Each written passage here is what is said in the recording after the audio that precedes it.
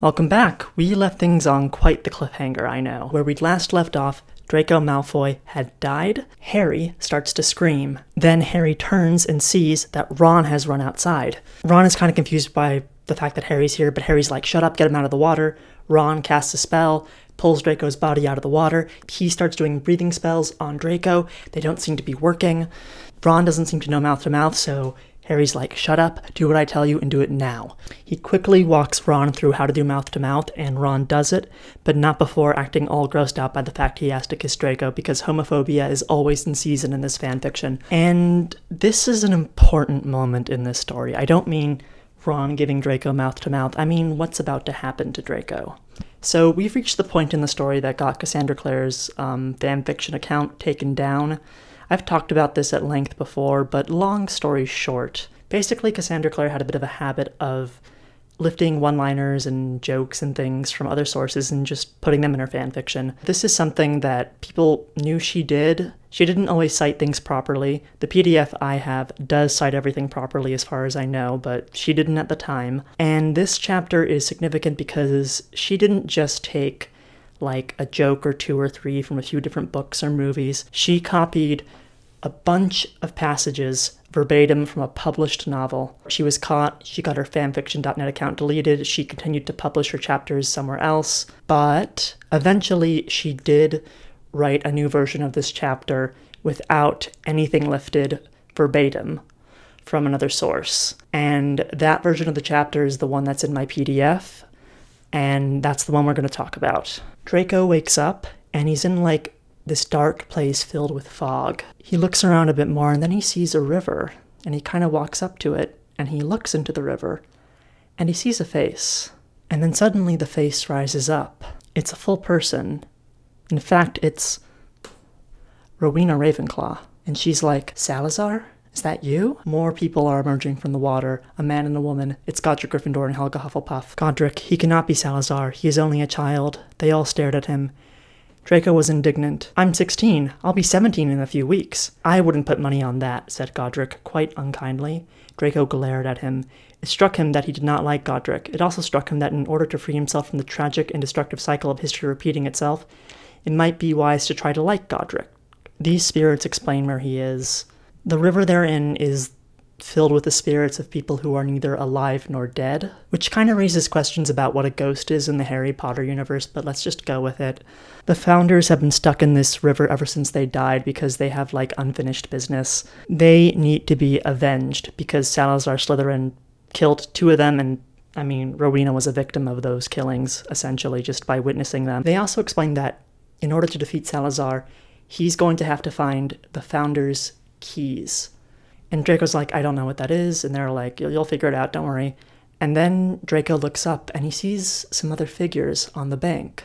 The founders tell him that there are two people who want to speak to him, and in order to do so, he's going to have to give up some blood. I don't know how a spirit like him right now is supposed to have blood, but he cuts his hand, he squeezes a few drops into the river, and then those figures on the bank start to take proper form, and they're Harry's parents. They get to talking. James Potter raised his eyes to Draco's, and they were not as green as Harry's were, but black. He said, I'm sorry I interrupted your conversation. Oh, said Draco. Oh, that's all right. If you're Lucius's son, you must go to Hogwarts, and if you go to Hogwarts, do you know our son? His name is Harry, Draco finished. Harry Potter. Lily pushed forward. She was standing in front of James now. So, do you know him? Her voice was light and wavering and very pretty. For some reason, Draco's really struggling to admit to the fact that they are actually quite close, that they are practically brothers, in fact, but he takes a breath. He tells them that Harry plays on Gryffindor's Quidditch team. After a moment, he realizes that's not enough. They want to know more. My father used to talk a lot about honor, the honor of our family, the honor of our bloodline, and our name. But in my life, I never saw my father do an honorable thing. I thought honor was just a term, like lineage or patrimony. That meant you'd been around for a while. But it's a real thing to have honor, and Harry has it. Harry is the first person you would want on your side in a fight, and the last person who would ever do an untruthful or an underhanded thing. Harry has more integrity than anyone else I've ever known. I'm sorry, he added, not sure if he was apologizing or simply expressing sorrow. Don't be, said James. I understand. You're fading, James went on, looking at Draco closely. Someone is calling you back. I'm sorry, he said again. No, it's a good thing. You can take a message with you. Don't tell Harry you saw us. It will just cause him pain. There's a man called Sirius Black. He's Harry's godfather. You might have seen him picking up Harry at platform 9 3/4 at the end of term. Find him. Tell him to go into his vault at Gringotts and to take from it what I gave him just before I died, and to give it to Harry. I never told him it was for Harry, but it is. Harry is the heir of Gryffindor. He'll be needing it soon. And tell Sirius that And then the river, the ghosts, James and Lily, they all fade away. Draco is being resuscitated now. Okay, I have a few thoughts. I am of the age where I am someone who's going to have a lot of nostalgia for Harry Potter, but I do try to emotionally disconnect to it to a degree, even when talking about this, because, you know, Joanne is just terrible, and to think about the problems with Harry Potter and what Joanne is doing now, and all my, like, happy, soft memories, it feels icky, you know? With that said, this moment really did get to me, I have to admit. So like I said, that isn't the original version of the chapter. That one lifted a lot from a book called The Hidden Land. This has nothing taken verbatim from anywhere, but the footnote at the end of the chapter in my PDF did note that it is taking inspiration from the Odyssey. I think the only major difference is that, like, a voice that's not the Founders talks to Draco in that one, and Draco asks if he's in hell or not, and there's a few small details, but broadly speaking, the scenes are the same. The interaction with the Potters is exactly the same. I don't think any of that was taken verbatim from anywhere. Anyhow, Draco opens his eyes. Draco's been woken up. So here we get our first example of what I was talking about in the last video when I said that Harry and Draco from now on are going to have a lot of telepathic conversations. Harry telepathically tells Draco that Ron had to kiss him. Love that. Then all three of them hear a pop because Sirius Black has arrived. He has apparated. Hermione rushed down to tell him what was going on, and Sirius is like, I'm going to take care of things here. He waves his wand and sends Harry back to Malfoy Manor, because remember, Harry was like astral projecting from Malfoy Manor to be here. Hermione's all frantic because she thinks Draco's dead. Harry explains what just happened. They're good now. She also tells him that the love potion's effect is now gone. Because remember, Snape said that the only way to end the love potion would be through the death of one of the two people connected to it. Kind of clever, I'll say that much. Meanwhile, at the burrow, Draco is sat by the fire. He's got like a blanket and a nice cup of tea, warming himself up. And Sirius is there with him, and Draco looks at him and is like, I saw Harry's parents. And he tells Sirius about, like, the thing in his Gringotts vault. And Sirius is like, oh, you must have been hallucinating, Draco, it's nothing. But then he turns and he kind of pauses and he's like, oh shit, Draco went to the afterlife. I gotta get to Gringotts. Hermione and Draco are in the other room, hanging out with Ron and having biscuits. I guess Hermione apparated over to the burrow as well. Hermione is now geeking out about, like, the scientific / magical applications of what just happened. Draco was, like, medically dead, but he wasn't, like, actually dead, and yet that still took the spell off of him. And she's, like, geeking out about, like, the intersection of magic and science and all the possibilities this could bring, and, you know, it's cute. I like this moment, it's cute. Then Harry asks Ron, hey, how did you know all those, like, anti-drowning spells you were doing? Ron exchanges a glance with Ginny, and Ginny's like, it's fine. You can tell him. We had a brother, she said, looking down at her hands. In between Percy and Charlie, he drowned in the quarry when he was 3 years old.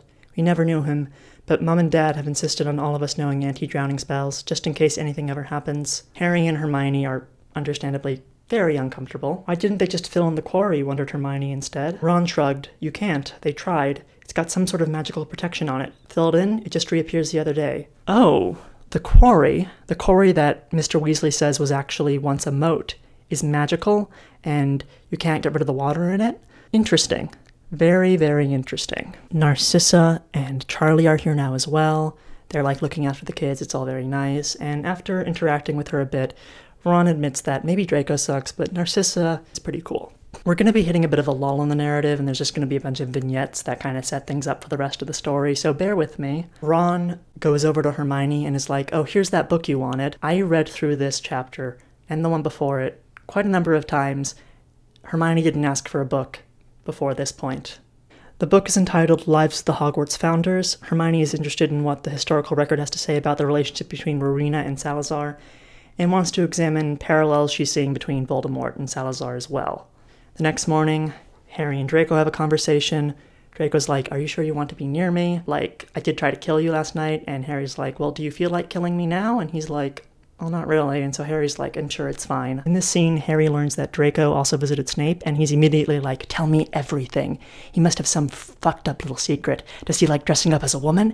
I am not kidding. That is not me, like, exaggerating. That is exactly what Harry asks. It's really disgusting. Draco and Hermione have a scene together. They kind of make up, so to speak. In this conversation, Draco does admit to Hermione that sometimes he dreams about her. Sometimes they're married. Sometimes they have children. Sometimes he dreams about wanting to hurt her, and he hates those dreams. 2 nights ago, I dreamed that I was ill and that you came to see me, and I told you that nobody had sent me, said Hermione slowly, her voice falling into a dreamlike cadence. You said that you let a snake bite you on purpose. She's had the same dream. I don't know what this, like, means, because I don't think it's ever followed up on. Then she's like, Draco, you need to tell me everything that's been going on with you. She starts taking notes about it. This includes telling her about the trip to the afterlife and meeting the founders, by the way. And this is when Hermione begins to theorize. Rowena said they needed to find the founders' keys, and she's got a really strong feeling that the lycanth, the like silver cross necklace, is one of them. She's got it with her right now. She also knows for a fact now, I guess from her research, that Rowena Ravenclaw is the one who made the necklace. It stands to reason that maybe that's one of the keys, even though like Salazar had it. Whatever. Anyways, Ginny then has a conversation with Ron. She wants to go and investigate the cellars a bit. She has a bit of a theory of her own. She asks Ron if he wants to go with her. He's like, no, I don't want to. There are spiders. The reason that Ginny wants to go and take a look down there is because of just everything that's been going on and a lot of the stuff that she's hearing now. Hermione did mention that that tapestry of Helga Hufflepuff she saw looked a lot like Mrs. Weasley. Also, Mr. Weasley is convinced that there used to be a castle where the burrow is now. There's just miles of tunnels and things down there that no one's even bothered to look into for hundreds of years. Remember when George found that spear thing and Dad said it dated back to one of the first Goblin rebellions? I am resisting the urge to go off on this, but we are so close to the perfect moment to talk about it, so let's just keep going. Sirius, meanwhile, has gone to Gringotts. He finds, like, the thing that James was talking about, and he opens up the case that it's in, and he's like, what?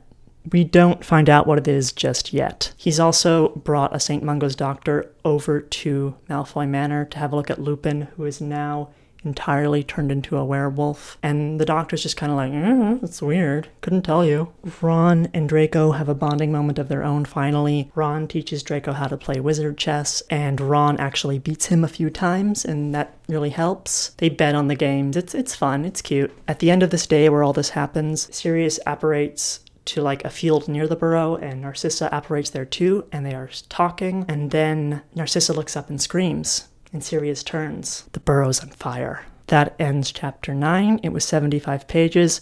Much of it not too important, really, in the long run. Sirius takes off. He runs towards the burrow. He finds everyone, like, on the ground. Charlie appears to be dead. Draco and Harry are gone, and I'm just gonna save you, like, 15 pages of this shit. Salazar, Slytherin, and Wormtail appeared in the burrow. There was a big fight. They kidnapped Draco and Harry. It seemed weirdly like Charlie was helping them. Draco and Harry are gone. And also, when Salazar got a look at Ginny, he referred to her as Helga. Interesting, right? Or not. I don't know. I've been reading this for so long, I've lost track of what's actually engaging. Hermione thinks something was kind of off about Charlie, and then she looks at, like, the Weasleys, like, weird family clock thing. Remember that? Charlie's hand is just at work. She runs over to the fire. She throws some flue powder in. Charlie's face appears. That wasn't Charlie. They look over at the body, and it's turned into just some guy. It's the most pointless of cop-outs. I hate it. Draco and Harry wake up in, like, a nice room, but it has no doors or windows. They're back in Salazar's, like, castle place thing. They're looking around. There is a cupboard in this room for some reason. Draco opens it and is like, hey, Harry, Salazar brought you a present? It's the Sword of Gryffindor. Salazar's brought it to the castle for some reason. We then have some more awkward sexual tension between the two of them. Harry's been, like, cussing out Draco a bit, and then Draco's like, this is turning into quite an ode to our relationship, Potter.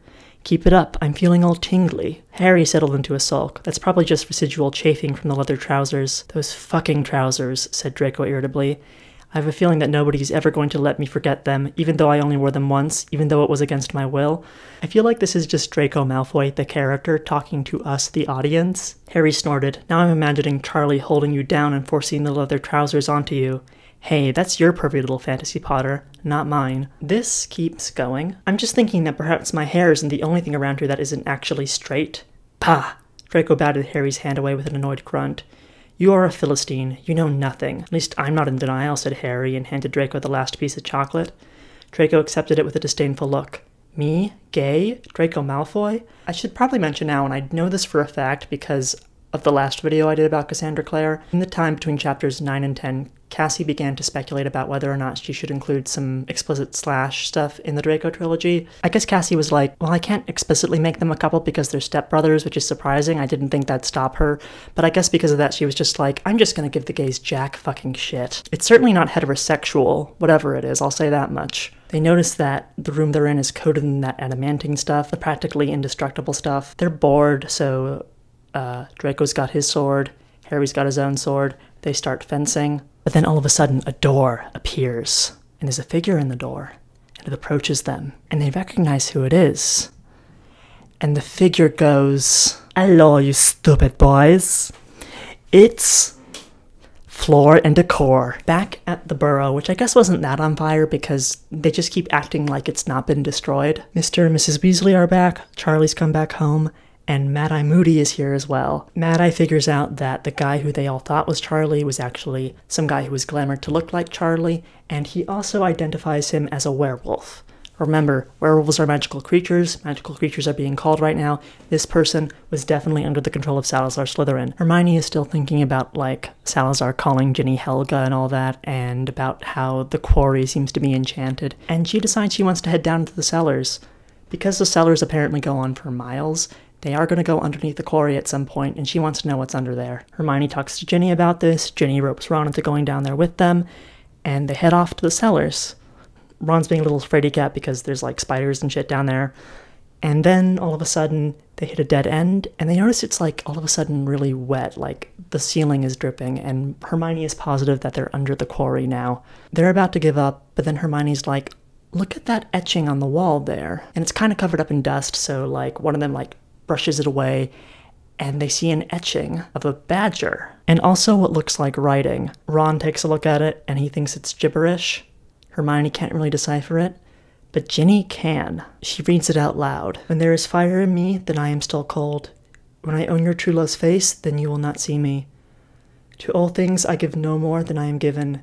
In time I may have all things, and yet I can keep nothing. Hermione expelled her breath in amazement. It's a riddle, she said. Hermione pauses, she thinks it over. It's a mirror. And the moment she says that, the wall just starts to glow, and it turns into another passageway. There's another illustration of this happening. It's very nice. Anyways, I'm sure you're wondering what the hell was going on with Fleur, like, why is she in Salazar's castle? Harry and Draco are also wondering that, and they're kind of, like, debating it telepathically, and Fleur is like, it is rude to talk behind other people's backs, because she's also a Magid, so she can hear their telepathic talk. Fleur looks angrily at Malfoy. It's not very nice to give someone a gift that just disappears. Draco's eyes flashed. It wasn't a gift. You extorted it from me. You owed me, and now you still do. Remember what I said about Fleur getting the sword? Also, Draco wants to know how Fleur was able to find them. She explains that she's here to rescue them. She was able to get into the castle by just pretending to be another Vila who'd been called, but she's a Magid, so she can actually resist the call, unlike her sisters or her cousins or whoever those people were. She then holds out an emerald, and she says she took that off the sword, and she used that to track them. Using that, she was able to track the sword and thus was able to track where Draco went. Except, earlier she said she was able to track Draco because the two of them had made a deal and that was like ancient magic. And she's saying that the deal hasn't been followed through on. She didn't need like an emerald from the sword to track him. Also, I didn't remember anything about an emerald being on the sword, so I did like a Control F search in the PDF. I looked for gem, jewel, emerald, anything like that. This is the first time it's been mentioned. Fleur's like, I'm not gonna let you die when you still owe me something. And I just want to remind you that the thing she's talking about is that she distracted Professor Lupin for like an hour while they snuck into his office. Anyways, she's like, follow me, let's get you out of here.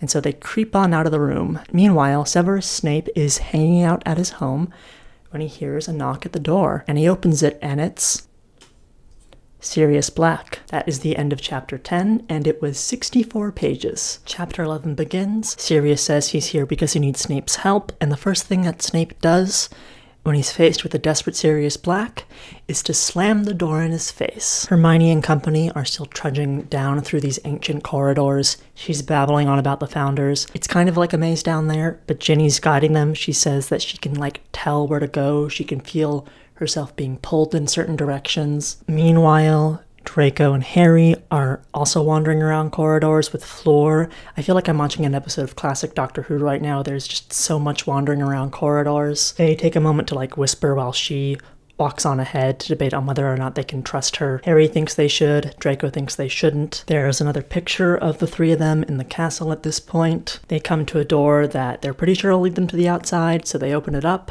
And they go to the courtyard, and Fleur is like, "Follow me," darts across the courtyard. Before they can get through that door, for some reason it talks and they have to convince it to open. I think it's a bit that Cassandra Clare stole from The Hitchhiker's Guide to the Galaxy, but I'm not sure. It seemed familiar enough at the very least. While all that corridor wandering and subterfuge is happening, Snape is busy being really smug about being really mean to Sirius Black. Azkaban.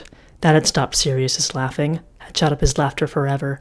Sometimes Snape dreamed about Sirius in Azkaban. His laughter shattered forever into screams like bright shards of glass, and there was some pleasure in that imagining, but also a gnawing sort of darkness. Fucking Severus Snape. I hate Severus Snape. I understand what Joanne was trying to do with the character, he's someone who's really unpleasant, but he's on the side of the good guys, and so that has a lot of value, and blah blah blah blah blah blah blah. And here's the thing, just because Snape is on the side of the good guys doesn't make him a good person. I know that at this point Book 7 hadn't been released yet, and we didn't get the worst redemption story ever for him, but this guy sucks, I'm sorry. In the books, Snape takes out his anger and his trauma on literal children. He is Neville's boggart in Book 3. There's a scene in another book where he poisons Neville's toad and forces him to make the antidote just to prove that Neville is cheating because he knows he won't be able to do it without Hermione's help. He is constantly insulting and bullying his students. There's a bit in Book 4 where Draco's cast a spell on Hermione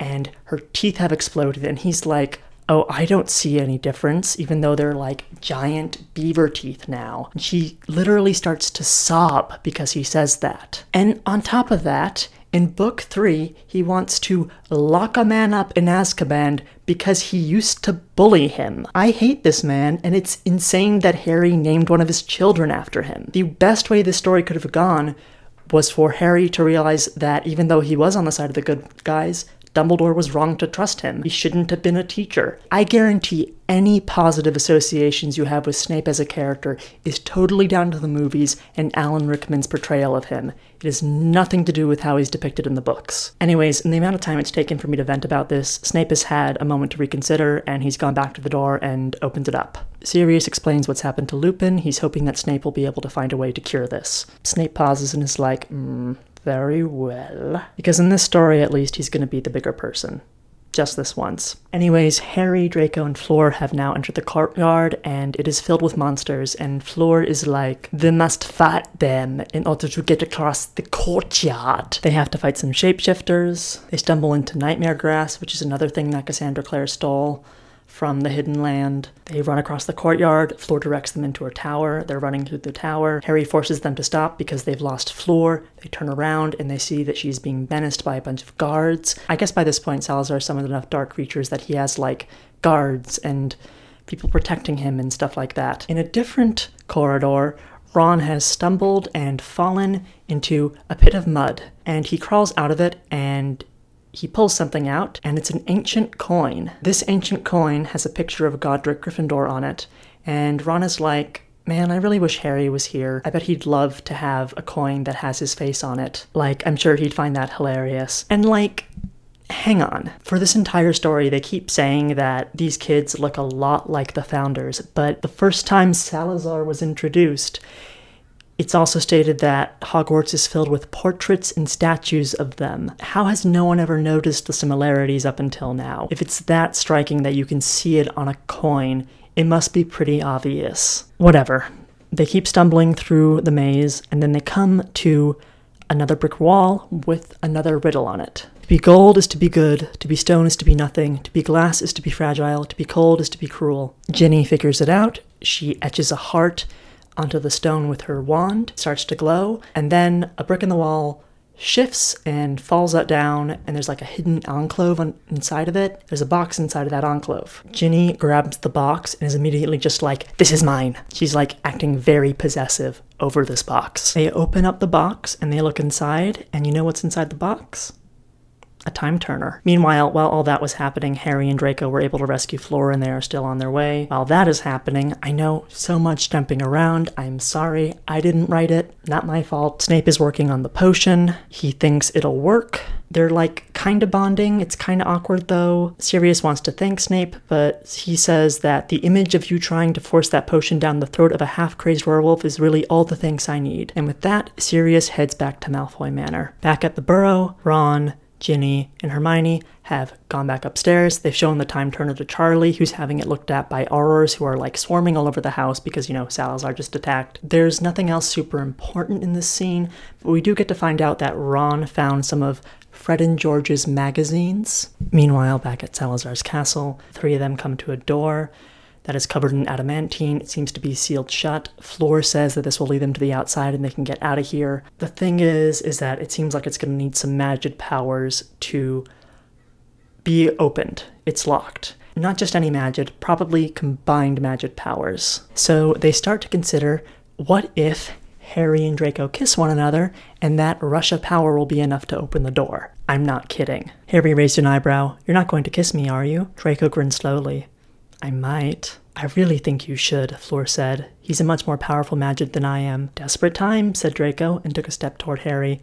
Shut your eyes, Potter. It'll all be over in a second. I'm not going to shut my eyes, Harry began indignantly. So you like to kiss with your eyes open? Kinky that, said Draco cheerfully, and grabbed Harry by the front of the shirt. Harry rolled his eyes. All right then, get it over with.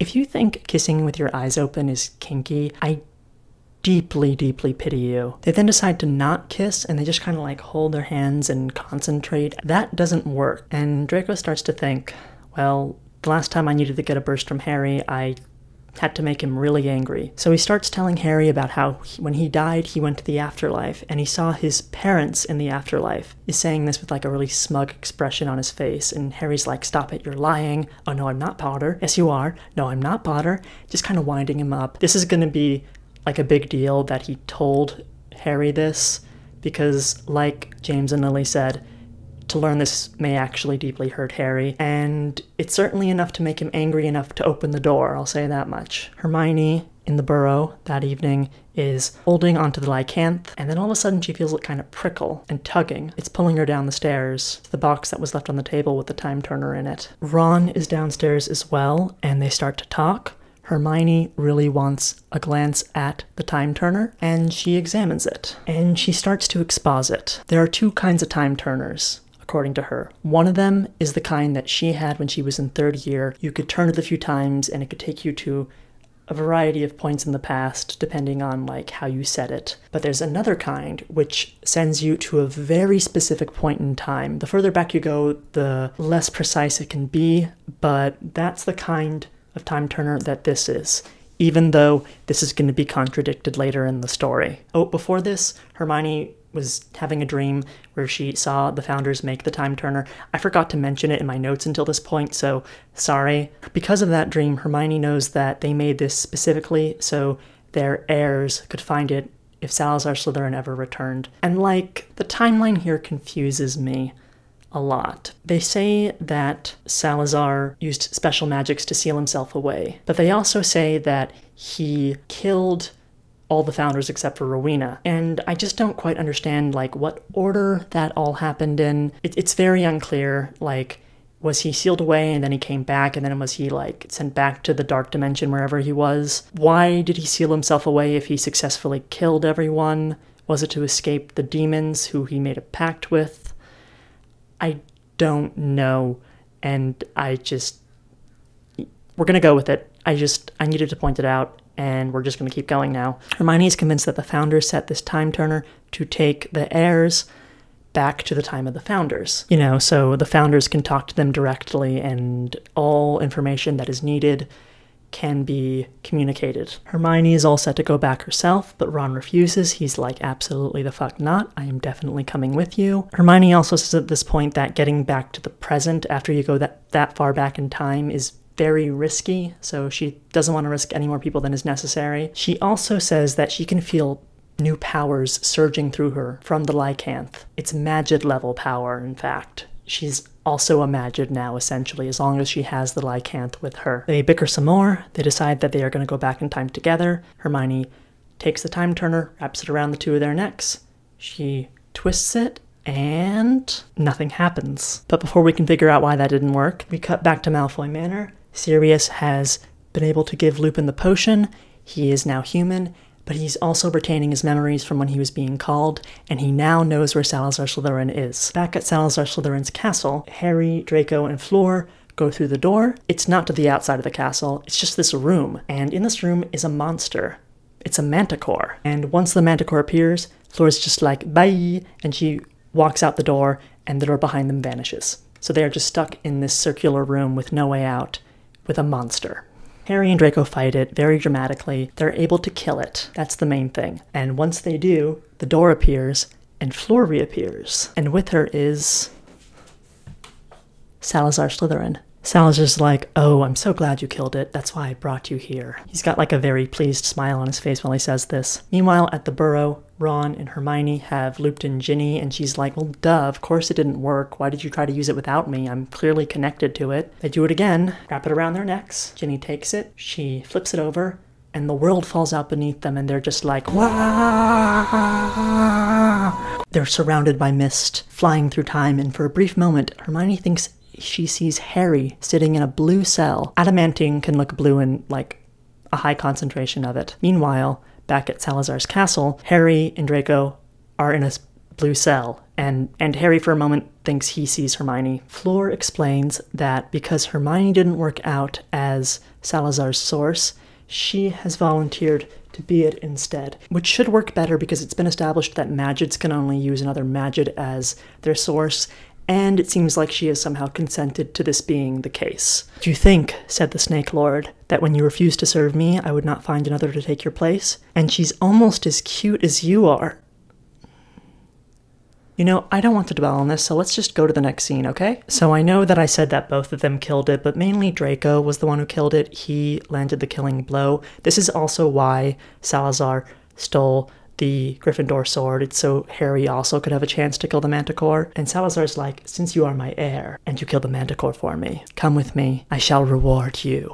As for the Gryffindor boy, send him back to the adamantine cell. And so ends chapter 11, which was 62 pages. Gotta be honest, very long, but after the last two chapters, this was a lot more exciting. On to chapter 12. Charlie wakes up in the middle of the night, he's hungry, he goes down to the kitchen, and he's like making his food or whatever, and he just kind of glances at like the Weasley family clock. The Ginny and Ron hands are just kind of spinning wildly around the clock. They're not pointing at any of the like quote-unquote times, and that's because, you know, they're not in the present anymore. Hermione felt herself shot backward as if hurled from a cannon, everything spinning away behind her into gray mist. She, Ginny, and Ron land. They're all kind of like scattered across where they landed. So they kind of pick themselves up, dust themselves off, look around. They seem to be in what looks like the ruins of an old castle. I'm just wondering where everyone is. Why would the turner be set to bring us back to a place where everything is destroyed? We must have arrived after the battle with Salazar. So yeah, I guess all the flashbacks we've been getting up to this point have been from the big battle between all the founders. Or I imagine 3 of the founders versus Salazar. They then hear a voice that goes, "Look! Survivors!" And they turn, and it's this, like, little kid. It was Harry. Only it wasn't Harry as he was now, not the almost 17-year-old Harry who even now scared her a little with his grown-upness, and the fact that occasionally, not that often, he needed to shave. This was Harry as he had been the first time she'd seen him, small and skinny and 11, with his dark green eyes the biggest feature of a face still round with the last vestiges of childhood. This guy, who they're meeting, this little kid, I should say, is Godric's son.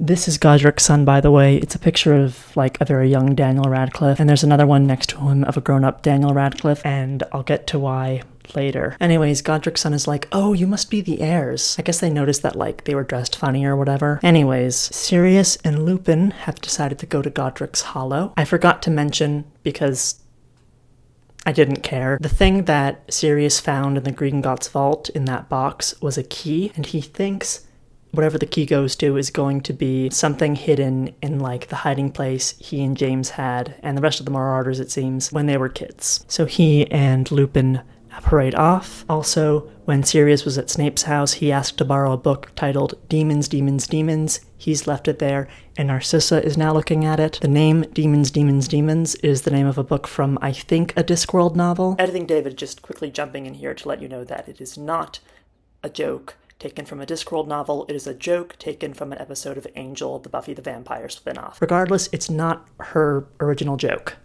Just letting you know. Jumping from Godric's Hollow to Salazar's castle, Draco's now, like, hanging out in a room with Fleur. Apparently because there's, like, that prophecy about how Salazar and his heir are destined to rule side by side. He is now pretending to get along with Salazar. He's pretending to be on the bad guy's side. And apparently Salazar wanted Draco and Harry to kill the Manticore because there was something hidden in its belly that he desperately needs. But at the moment, anyways, Draco and Fleur are in this room alone together, and they kind of have a moment. Fleur claims she didn't know what was going to be in that room and that she had no choice. She has to work for Salazar. It wasn't for me that I did what I did. It was for my little sister, for Gabrielle. And Draco's like, ha! I don't believe you. I am done with your lies. Meanwhile, in medieval times, the kid who looks like Harry, who is Godric's son, introduces himself as Benjamin, and he's like, come on, follow me. He takes off across the battlefield, and they follow him. The Snake Lord created an army of goblins, shapeshifters, and hybrid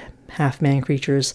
The whole wizarding world was drawn into the battle. On our side we had the giants, unicorns, and the dwarves. He paused and glanced around him at the wreckage. This was Hufflepuff Castle, he said. What wasn't burned to the ground by dragonfire was destroyed in the aftermath of the curse. What curse? Hermione demanded. Rowena will explain that to you, said Benjamin, as they came around a corner of a broken wall and out into the sunlight and open spaces. On the way to the camp, they passed over the remains of what had been a moat and would one day be the Weasleys' quarry. Pause. Just pause. We're not recapping the story now. I've been alluding to my dislike for this whole heir idea since it was introduced, and I think this is a good time to talk about why. And unfortunately, in order to do so, I am going to have to talk about some of the plot and themes of Harry Potter itself. In Harry Potter, the villain's main motivation is his obsession with wizarding bloodlines. The idea that pureblood wizards, wizards who come from wizarding families, are the only ones who are worthy of being wizards, and anyone who comes from a muggle family or who doesn't have magical powers is worthless and should be killed. So essentially what Joanne has done here, very loosely, is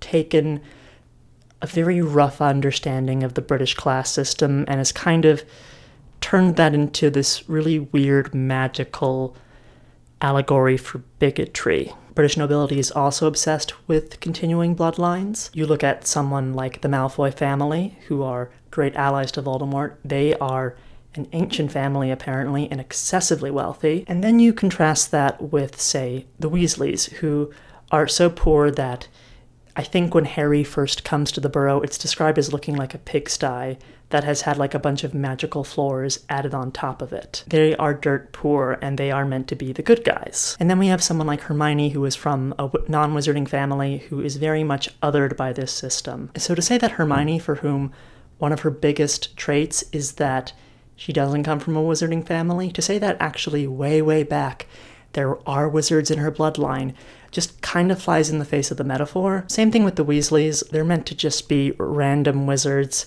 They are lovely random wizards, but like they are meant to contrast with the Malfoys, I feel. To say that they are super, super ancient and they are still living on like their ancient royal family grounds or whatever is bizarre.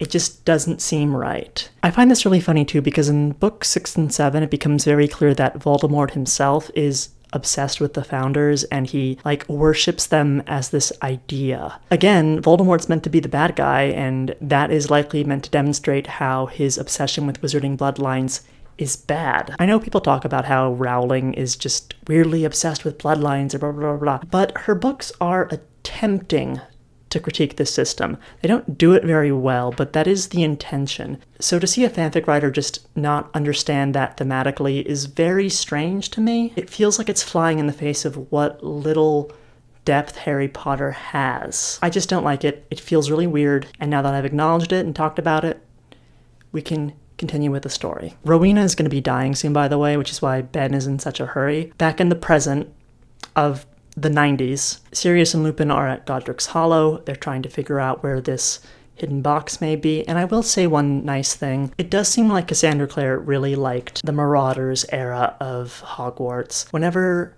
Sirius or Lupin are talking to one another, you can tell there's a lot of affection there, there's a lot of long history, and when it's not taking away from the tension or whatever, it's nice.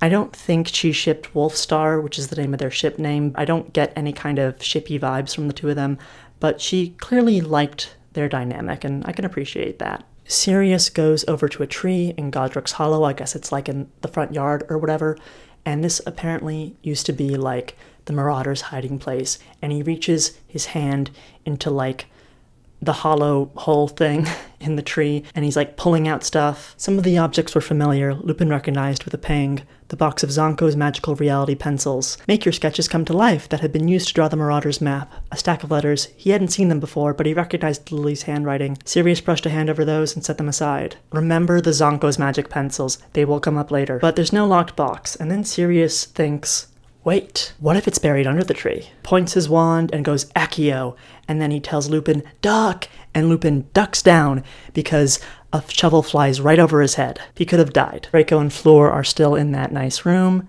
Salazar has joined them. Salazar thinks he has finally gotten through to Draco. As I mentioned, Draco's pretending to be on his side now. Or at the very least, he's kind of given in. It's unclear at the moment. I won't call you master, said Draco evenly. Slytherin seemed unruffled. I would not expect you to. Draco narrowed his eyes. What would you like me to call you? Soon enough, said Slytherin. You will call me father. Yeah, you know, that word doesn't really have very good associations for me. Maybe I could call you something else, like Nigel? Something friendly. Slytherin smiled. After this evening, you may feel differently. Do you know what I have planned? I was hoping for a night at the opera, maybe some flowers, then we take a walk under the stars, you make a move. I tell you I'm not that kind of guy. All of that's from Draco. The homoeroticism of this exists. Salazar's then like, all right, boy, come over to me, give me your arm. Potestastem patris nostrae in tenebris invoco, hissed Slytherin, sounding almost like Harry speaking Parseltongue, and suddenly the chalk circle flared into flames, a ring of fire burning around them.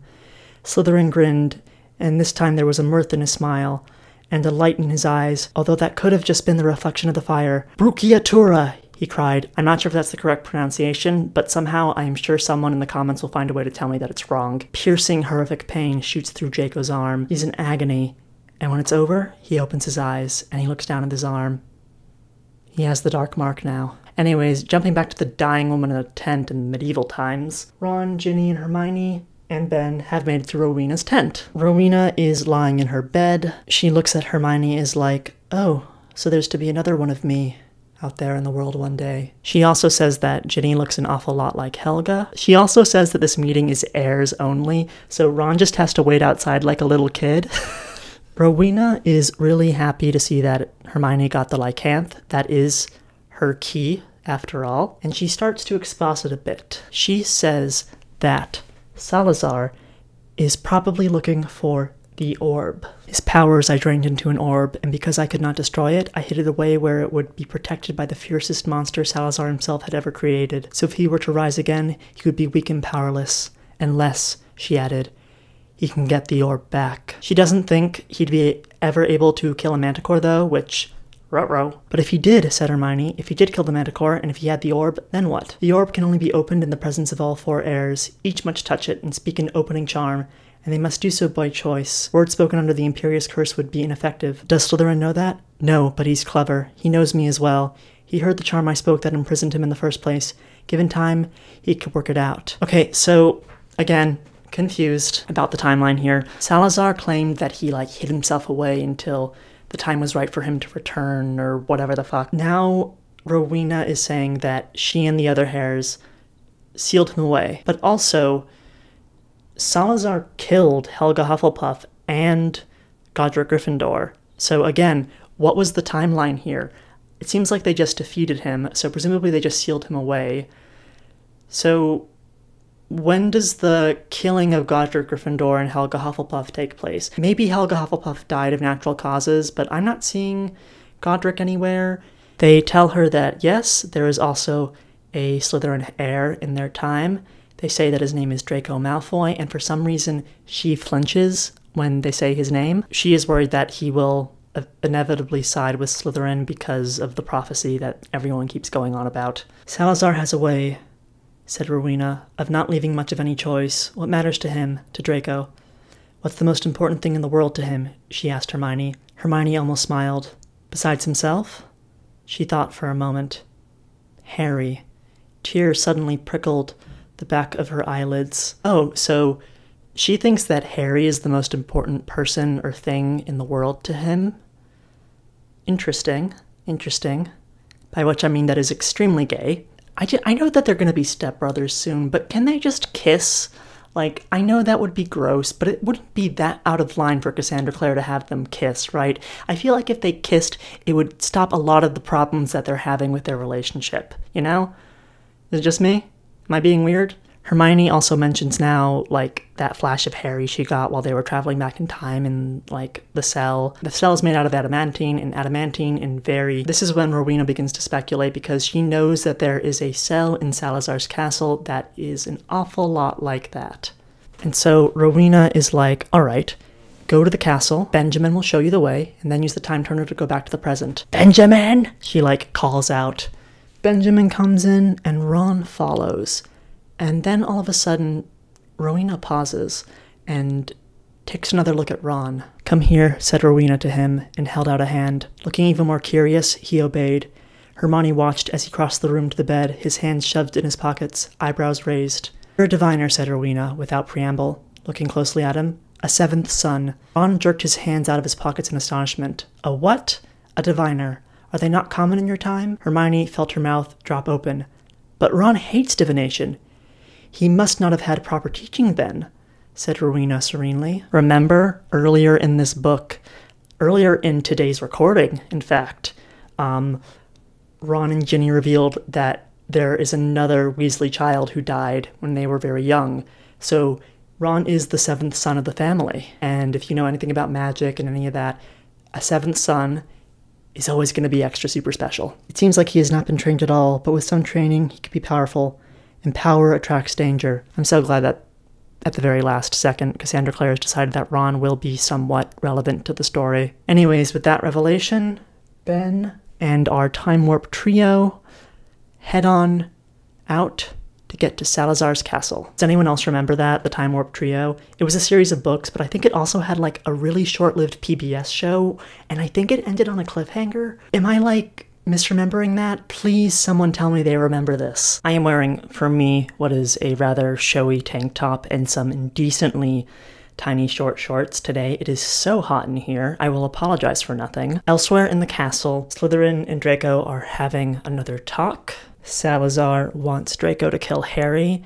Draco's insisting it's not possible because Harry is charmed. Voldemort wasn't able to kill him as a baby and all that shit. They have like a very Darth Vader-y Luke Skywalker moment about, like, destiny or whatever. The covenant that holds the world together calls for opposites, the dark and the light, uniformity and chaos, bodied and disembodied. Each half needs the other to survive. Without demons, there would be no angels. Without Slytherin, there would be no Gryffindor. Without Draco Malfoy, no Harry Potter, said Draco flatly. I get it. I'm not stupid. I could make her love you, he said, and Draco flinched. The love potion was unsatisfactory, I know, since she knew it was a falsity. It was intended as a punishment. But I could make her love you, and she would know no difference. Wait. Stop the action.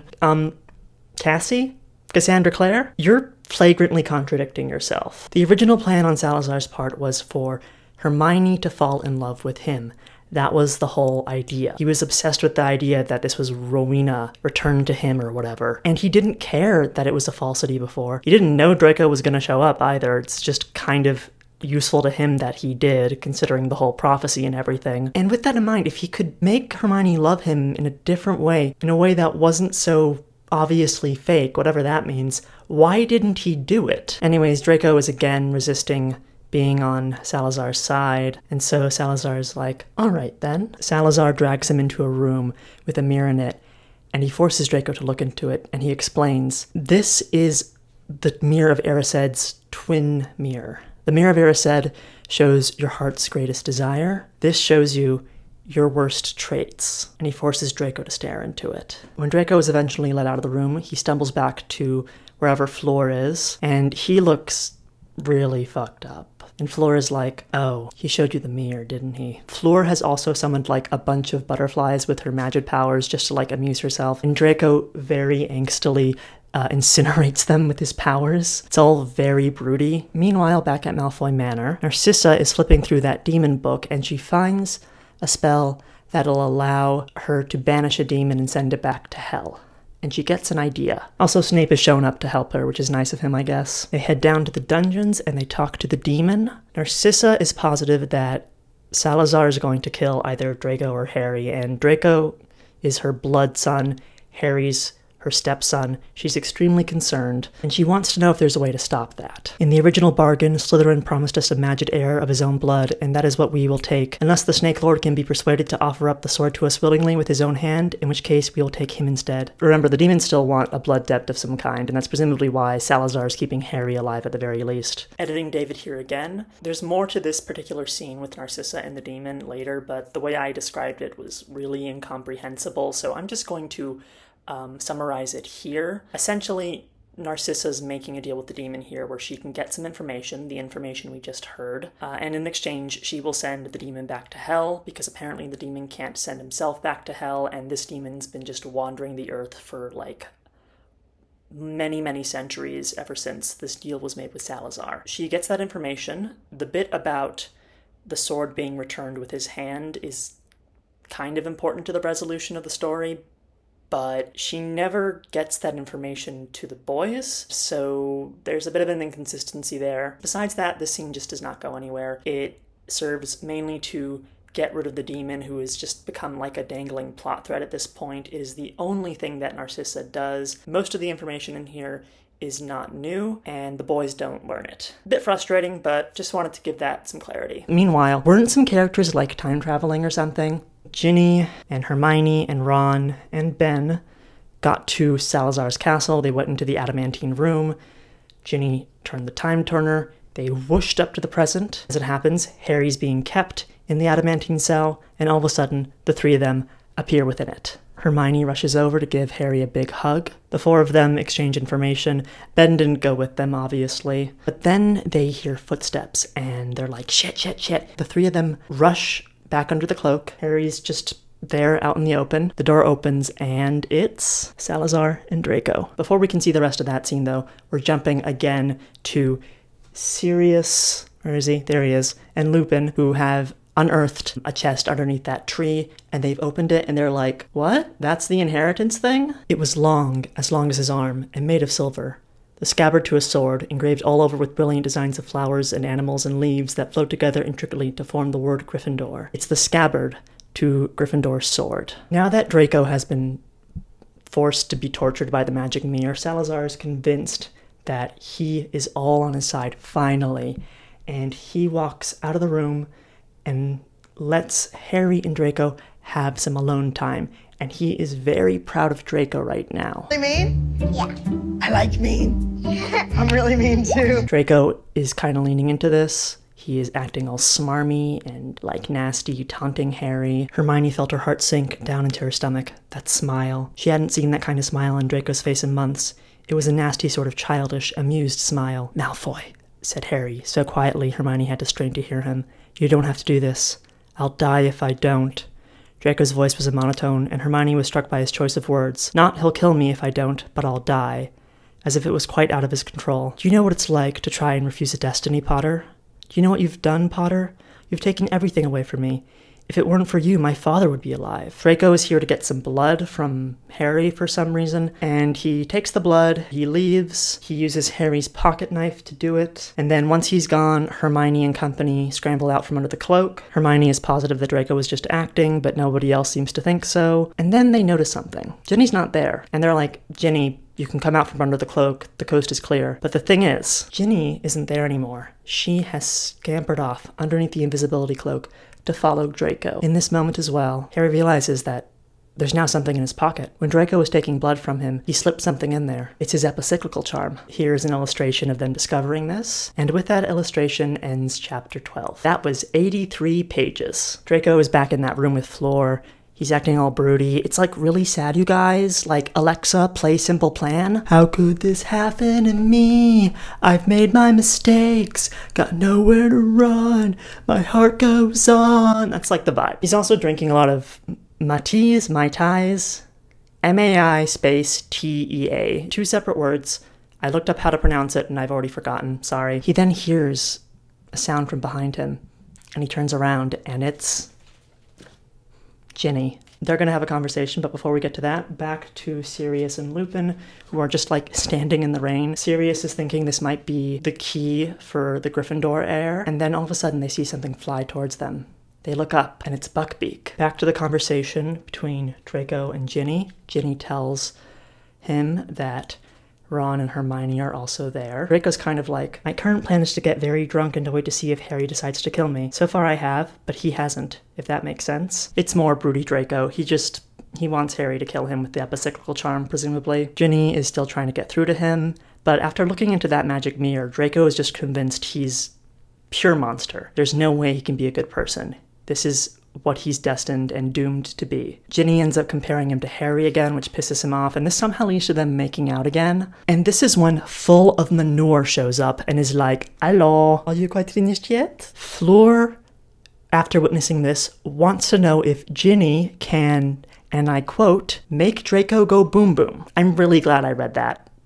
Buckbeak is flying the two of them to get to Slytherin Castle, by the way. Narcissa's still going to be at home for the rest of the book. They go up to a door. They are greeted by the guardian of the door, who tells them to go to a side door. That door also talks. It's another bit Cassandra Clare has stolen from someone. I'm not sure if it's hitchhikers this time or not. Lupin can get in quite easily because, you know, werewolf. Sirius, meanwhile, is pretending to be a vampire. They are greeted by a banshee after getting through that second door. The magic creatures are being segregated into separate dorms or something, so Lupin's being taken to the werewolf dorm, and I guess no other vampires have shown up, so Banshee doesn't know what to do with Sirius just yet. It's the next morning. Fleur ended up sleeping in the same room as Ginny and Draco. Draco wakes up first, then Fleur, and Draco notices that Fleur is looking really bad, like really weak, really sunken features or whatever. Fleur explains that she is getting weaker.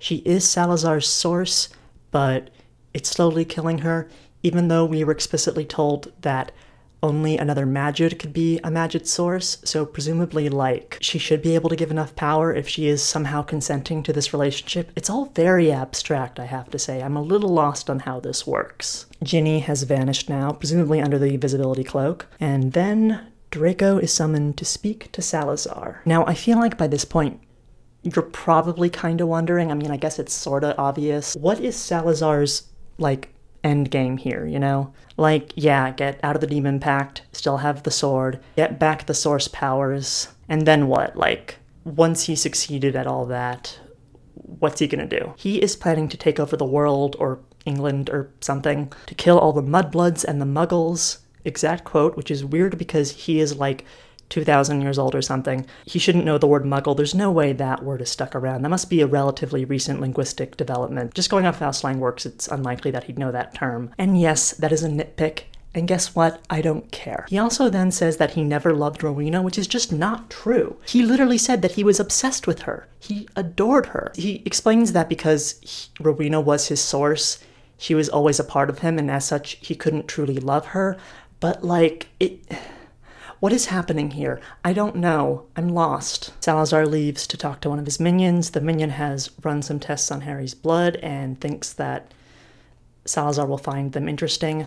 I'm gonna wait and see if it comes up in my notes, but I did finish reading this relatively recently. I'm pretty sure this goes nowhere. So now Draco's alone for a little while, but not for too long, because then that Banshee enters, and with her is Sirius Black. You know, one of my favorite pieces of just writing, period, is My Immortal. It's also a Harry Potter fanfiction. It's generally considered the worst piece of fanfiction ever written.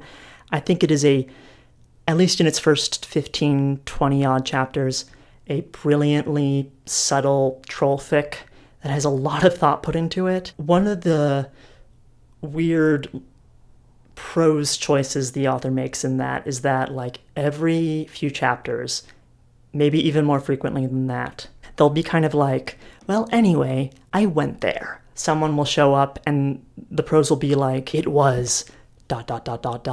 Voldemort or whoever. This story has a really similar vibe to that. Like, every time a character like appears before another one quite suddenly and it takes a moment for that character to recognize the other, it feels like one of those moments from My Immortal, like really trying hard to be melodramatic and just failing. I don't know, it's just got a similar vibe. Is anyone else getting that from this? Maybe I'm projecting. The Banshee wants to know where to put Sirius. I guess they've been wandering around all night trying to figure out where to put him. Draco tells the Banshee to leave the two of them alone. He wants to talk to this vampire by himself. Before we see that conversation, Ginny is back in that bedroom with Fleur. There's not a lot to this conversation, but I'm going to talk about it anyways. Fleur says that the girl she met in her 4th year is no longer the girl she sees now, 2 years later. Again, it's just Cassandra Clare patting herself on the back for making Ginny interesting. We get a bit more depth to Fleur and why she's doing this as well. Long story short, her little sister Gabrielle is A, a squib, B, like really sick with something, and it requires a very powerful sorcerer to help. She's doing this because she thinks Salazar will be able to help her little sister. But like, wasn't the little sister her captive in the second task in book 4? Isn't putting someone who is ill, and ill in a way that is somehow magical, under a spell and put underwater to act as a victim kind of terrible, even if there was no way they were going to die? Which, to be fair, for Hogwarts seems about par for the course now that I say it aloud. Back to Draco and Sirius. The first thing Draco does now that they're alone is that he grabs a spear and points it threateningly at Sirius. Very dramatically. Sirius, much like everyone else, really wants to help Draco, and he mentions that he's got Gryffindor's key, and that's when Draco screams for the Banshee to come and take Sirius away and into a cell. Do you see what I did there? Banshee, scream. It's not that funny, I know. And yes, his actions are evil, but still Sirius sees something in the boy's eyes, something which whispers, "Trust me." Just to recap for a moment, we have a magic scabbard, we have the magic silver-crossed lycanth, we have the magic time turner, we have currently 2 different orbs which were a part of the narrative, we have 2 separate epicyclical charms, we also have Salazar Slytherin's sword. There's also a subplot I've not really been talking about concerning the potion that Snape made to help Draco resist the will of Slytherin, which is kind of floating around. I think Lupin's got some of it right now. This is a lot of just magic stuff. In fact, it's just too much magic stuff. It's a very cluttered narrative, and it's a very unfocused narrative as well, as I'm sure you've noticed, and all of this stuff does not help. And there's so many scenes where these characters just fuss about these items, and the entire plot just draws to a standstill. It's awful. Draco goes back to the bedroom that Fleur and Ginny are in. Ginny is gone again. She has slipped off and away under the invisibility cloak again. Actually, no, I take that back. She didn't take the invisibility cloak this time. She left it in the room. Draco takes it, and he sneaks down to Harry's cell and is like, "We need to go find Ginny. A bunch of us can fit under the cloak. She's somewhere in the castle. We have to find her." If you're thinking, now that Draco and Ron are in the same room again, that Ron is just screaming at Draco and calling him a traitor again, you would be right. After some more arguing, they head on off to find Ginny, but I don't think they're going to have much luck in doing so, because Ginny has slipped off and away into some private part of the castle and has turned the time turner over again. She's back in time again. She heads out of the castle. She looks around. She all of a sudden sees that there's tons of tents everywhere, and the colors of the tents tell her that these are Gryffindor's people, these are his soldiers, so I guess they're like red and yellow or whatever. She runs into the camp, which is, I guess, not very well guarded. She stumbles onto a man who is sitting on a stool outside a tent, and the man is like, "Who are you?" This person is Ben. Again, she didn't go back as far this time.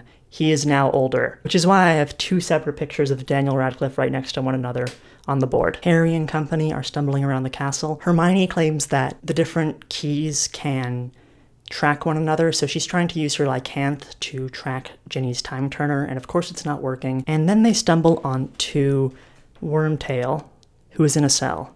Remember, Wormtail kind of panicked and bailed after it seemed like Draco had died. I guess this is his punishment. Wormtail feels like super betrayed by Salazar. He tells them, if you can get the orb that Salazar's been after, and take its power, you might have a chance against him. He tells them what room it's in, they head on off, they turn around a corner, and walk right into a bunch of guards. A little while later, they are back in a cell. Their rescue attempt did not last very long at all, I have to say. Harry and Draco are in a cell. Ron and Hermione are on their own in a separate cell. This gives our characters yet another moment to talk. Draco says sorry, which if you remember from very, very early on in the last video is like a huge growth moment for him because he never says sorry. Harry does not accept Draco's apology. He's still really angry about all this shit that they've been going through and about Draco telling Harry about seeing his parents after he died. Then Harry is able to work through it because Draco lets Harry punch the ever-living shit out of him. I don't know if Cassandra Clare knows this or not, but men communicate in ways that don't involve violently beating the living crap out of one another. Maybe she didn't have brothers growing up or something, I don't know. Anyhow, in the other prison cell, Ron and Hermione start scraping at the wall. They're hoping they can get out of the cell if they can just kind of tunnel their way through, just very slowly scrape at the walls until bricks start moving. They get one brick out, and they look inside the hole, and it looks like they are looking into another cell. It's Sirius's cell. Meanwhile, in the past, Ginny is explaining the batshit idea she just had to Ben. I don't know why she didn't just end up in the same point that the characters did before the last time they used the time turner. It stated that this time turner only brings people back to a very specific point in time. Yet another inconsistency, but let's just go with it. Ginny is convinced that they're going to need an army to defeat Salazar, and the current wizarding world just doesn't have that. And Ben is kind of like, really? I don't know about that, sis. Ginny is positive that she can use the time turner to take back a ton of soldiers to the present. I hasten to remind you, the time turner is just a necklace. She admits that she didn't intend to come back to the past 8 years from that previous past's future, if that makes sense, but she thinks she can be more precise with it now.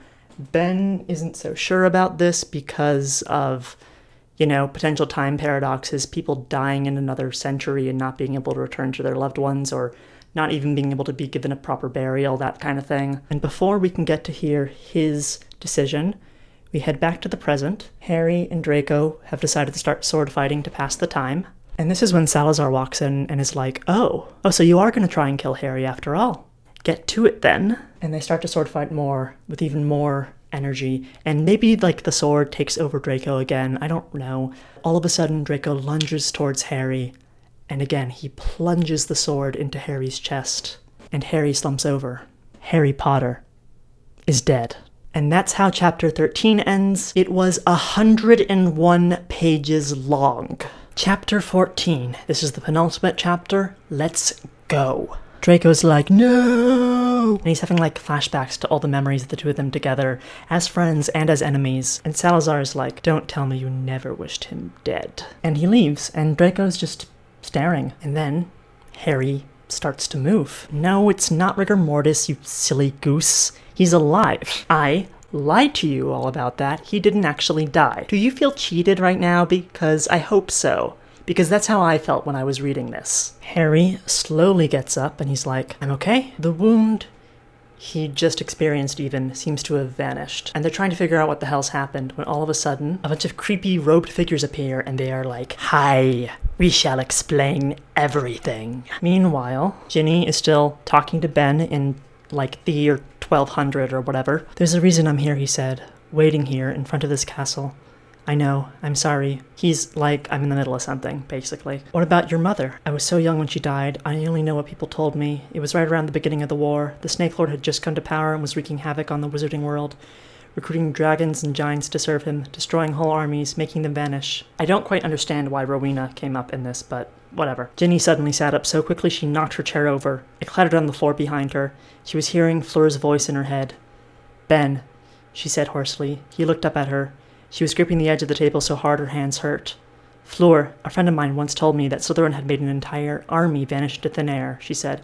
Is that true? Was it more than once? Okay, I think in one of the bedroom conversations I glossed over, Fleur did mention this, and I just kind of missed that while I was taking notes. This isn't out of nowhere, I don't think, at least. It was just once, he said. It was when I was 10 years old. An army was sent out from Ravenclaw, a company of about 250 men and warriors and beasts. They never arrived at their destination. Ben, said Ginny again, what if the reason they never arrived wasn't because Slytherin made them vanish? What if it was because we brought them forward into the future? Ben is described as goggling at her in response to this. He's just kind of like, oh? Ginny's like, okay, if I can take the time turner further back and I can get the time right, I could go get that army. Ben takes the time turner and looks at it and is like, yes, I can help you with that. All we need to do is, like, reverse the polarity of the neutron flow or whatever. He doesn't actually make a Doctor Who reference. If he had, I would be so much kinder to Cassandra Clare. I am such a geek. But anyways, Ben's like, yeah, screw it, let's do that. And I guess he's going with her this time. Jumping back to the castle, remember how Hermione and Ron moved that brick and they saw Sirius in the cell? Sirius has an idea. He's pulling out his Zonko's magic pencils. He has a plan to use them to escape. The same Zonko's pencils, the one you used to draw the Marauder's map. There was an achingly wistful tone to Ron's voice that nearly made Sirius smile. I can't believe it. Okay, pause again. I always kind of assumed the implication was that James and the rest of the Marauders were, like, astonishingly advanced wizards for their age. Like, the Marauder's map is super special and quite unique. It's weird that a student at a school was able to create that. So to just claim that it was just magic pencils that any wizard could buy that brought the Marauder's map to life, it's just kind of disappointing, to be honest. And, like, yeah, Joanne's world building is pretty bad, but this does not make it better. It makes it worse, in fact. They've stopped making those pencils, you know. They're meant to make drawings come to life, but they tend to work a little too well. They made things come to life, but they worked in odd ways. So you could draw a bowl of porridge that you could actually eat if you concentrated hard enough, but it would give you horrid stomach pangs. I could tell you a story about James and a cranberry scone, but I won't. Sirius, like, shoves the box of pencils over to Ron. He then asks Ron to draw a life-size depiction of the cell that Harry was being kept in. They all join hands for some reason, they all concentrate, and Ron gets to work. This is really stupid. Just saying, really stupid. Let's keep going. So, those figures in hoods who have just appeared to Draco and Harry, they have now explained that they are demons. Just like the little scrangly guy who's been following the sword around for a while. They are able to explain why Harry survived. Remember earlier when the two of them fought the Manticore, and there's still some Manticore blood on his blade. Manticore blood has healing properties, and as such, Harry was able to survive. I love a good cliffhanger. Even if I know the characters have plot armor, I can suspend my disbelief just enough if it's a good cliffhanger. It's exciting to know how they're going to get out of a bad situation at the very least. This is very disappointing though. So remember the stupid blood debt that Slytherin has to pay? Because according to the nonsense rules of this story, Harry is considered a descendant of Slytherin. They were summoned because the Slytherin blade was used to kill a member of Slytherin's bloodline, and that was kind of what was required for the deal to go through. The demons also reiterate what Wormtail said about them getting the orb. They may be able to defeat Slytherin. If you do not, we cannot take the Snake Lord, and if we cannot take him, we cannot take the sword, said the demons. We cannot even take it from you now, or believe us, we would have done so. So why was, like, the little scraggly guy trying to take it earlier? You know, it's funny, in breaking down the plot of this story, it's become increasingly clear that it was written with only maybe 2-3 chapters planned ahead at any given point. And I don't think that every writer has to do, like, a super detailed, like, outline, but if you're going to do something this convoluted, you probably should, or at the very least, you should try to be consistent. And this is just not consistent. I'm finding more inconsistencies than I noticed when I was reading it while recapping it. Anyways, the demons then vanish, and right around this point, a wall on the side of the cell suddenly turns into a room, and inside of it are Sirius, Ron, and Hermione. Ron was able to draw the cell. Everyone's just kind of like, yay, and hugs are all around and stuff. Sirius also gives Harry the scabbard to, you know, make sure that he gets his hands on it, because he's going to need it very soon. Heading over to Ginny. Ben, Ginny had decided, was a lovely, angelic sort of person, and it really was too bad that he was so old, and also not from her time. There's a scene where Ginny and Ben go and meet Salazar's son for some reason. Nothing super important happens in it, they get a dragon from him, and then they head back in time. Back in the cell, Hermione has now worked out that Ginny has probably time traveled, and she also just assumes she'll come back soon. We should just go and look for the orb, and she'll come back in time with any luck. Even though earlier in this book she was very concerned about the risks of time traveling long distances, but okay. I really need to stop nitpicking every little thing or else we're going to be here for forever, I know. They decide that they should just grab the orb, leave the castle, do a locator charm afterwards to figure out where she went, and then they can head back to the castle to defeat Slytherin. Also, in this scene, Harry makes a Star Wars reference, which I think is extremely in character. Harry Potter is very much known for constantly cracking jokes and making pop culture references. It's not jarring whatsoever. Anyways, Ginny and Ben went back in time with the dragon. They found the army. They are explaining themselves to the army. It's not going well. They're trying to be like, you guys vanishing is a historical fact, so you should do it. But obviously, like, if a girl and some guy showed up out of nowhere and was like, hey, we're from the future, we need you to come back with us to the future, I would have some concerns as well. And they are resisting, and there's a lot of arguing, and then we cut back to Salazar's castle in the present. Sirius has split off from everyone else to go find Lupin. He ends up stumbling into Fleur, who decides she wants to help him. They, like, ran into her again all of a sudden. They're running down a corridor, and then all of a sudden, Harry and Hermione fall into a trap. Ron tries to pull Harry and Hermione out of the trap, but Dementors are coming, and so they're just like, run! And so he does, he runs. The hole is like filled with water, and they eventually realize that they're in like an underground cavern with a underground lake in it. Oh, also there was like a brief moment where Ron like had a sense that something bad was about to happen. It seems like his seer powers are maybe kicking in. They didn't really help, but they are there. And so they see that there's some sort of shore a bit of a distance away from them, and so they start swimming towards it. And then all of a sudden, out of the water, is a bunch of like really pretty mer people. It's Mervila. And the Mervila are like, OMG, hi. We were like so totally given something thousands of years ago to give to the heir of Gryffindor. Are you the heir of Gryffindor? Oh, you are? Okay, here's this magic orb. We don't know what it is, but you're supposed to have it. Bye! And then they just swim off. In a story filled with random encounters and contrivances and all sorts of shit like that, this is the biggest ass pull of all. What the hell? Meanwhile, Sirius has found the room Lupin is in, and they're talking, they're catching up, and then they look out the window and they gasp. Right outside the gates of Salazar Slytherin's castle is an army, hundreds of people. Ginny is back, and she did it. She convinced them to come through. Ron and Draco are running off. I guess Draco was a part of that group that was running when Harry and Hermione fell, and I just didn't make a proper note of that. I apologize for nothing. This video is such a mess. Oh my god. I hope you guys are having as much fun as I am with this story, or at the very least the experience of having it recapped. As I was saying, Ron and Draco are running, the Dementors are still coming after them. Draco casts his Patronus. He summons his, you know, magic misty dragon. It blows the Dementors away. They are out on like a tower balcony now at this point, and then they look up and they also gasp, because now they're looking straight into the eyes of an actual dragon. And there's someone riding it. It's Ginny Weasley. She grabs the two of them, pulls them onto the dragon, she flies them down to the war camp that has been established outside of Salazar's walls. Meanwhile, I guess there was like a staircase out of that underground cavern to lead back to the rest of the castle. Harry and Hermione have gotten to the room with the other orb in it, because again, there are so many orbs in this story, and they both head over to it. They notice that there's like a pentagram drawn on the floor,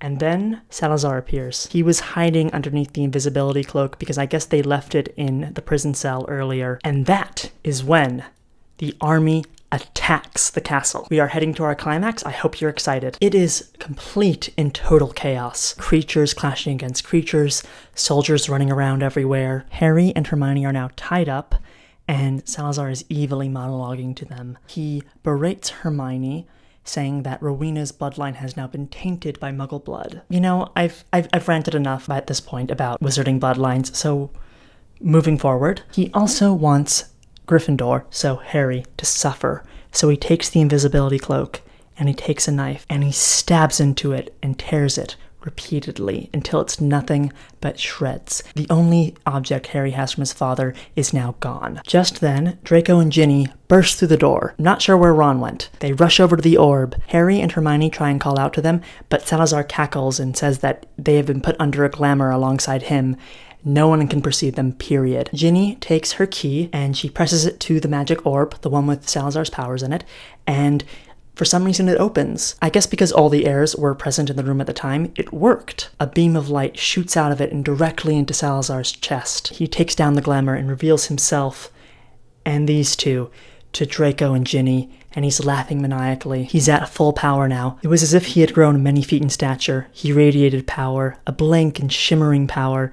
An ominously tinted light poured from his eyes, and a halo of intense and pulsing energy seemed to surround him. He smiles. All he has to do now is give Harry over to the demons, and his debt will be paid, and he'll be all set to invade with his army. And he also in this moment informs Draco that with his full strength, it doesn't matter if Draco wants to resist him or not. Salazar is so powerful, he can force Draco to do whatever he wants. Draco felt his feet move against his own volition, carrying him forward like a piece of driftwood caught in a powerful tide. He fought it, bit down on his lip, tasted blood in his mouth, but it was useless. The orb had opened, and so Slytherin had his powers back, and with them, the powers afforded to him by his bargain with hell. Draco felt himself driven forward, and then he stumbled and fell to his knees before the Snake Lord. He looked up. Harry, Hermione, and Ginny stared down at him from their prisons of rope. Ginny looked desperately furious, Hermione despairing and panicked. Harry's face was white, set and unreadable, and Draco saw he was struggling, with as little evident effort as possible, to free his left hand from the ropes that bound it to his side. He felt Harry reach out towards him, and his voice whispered softly to the back of Draco's mind.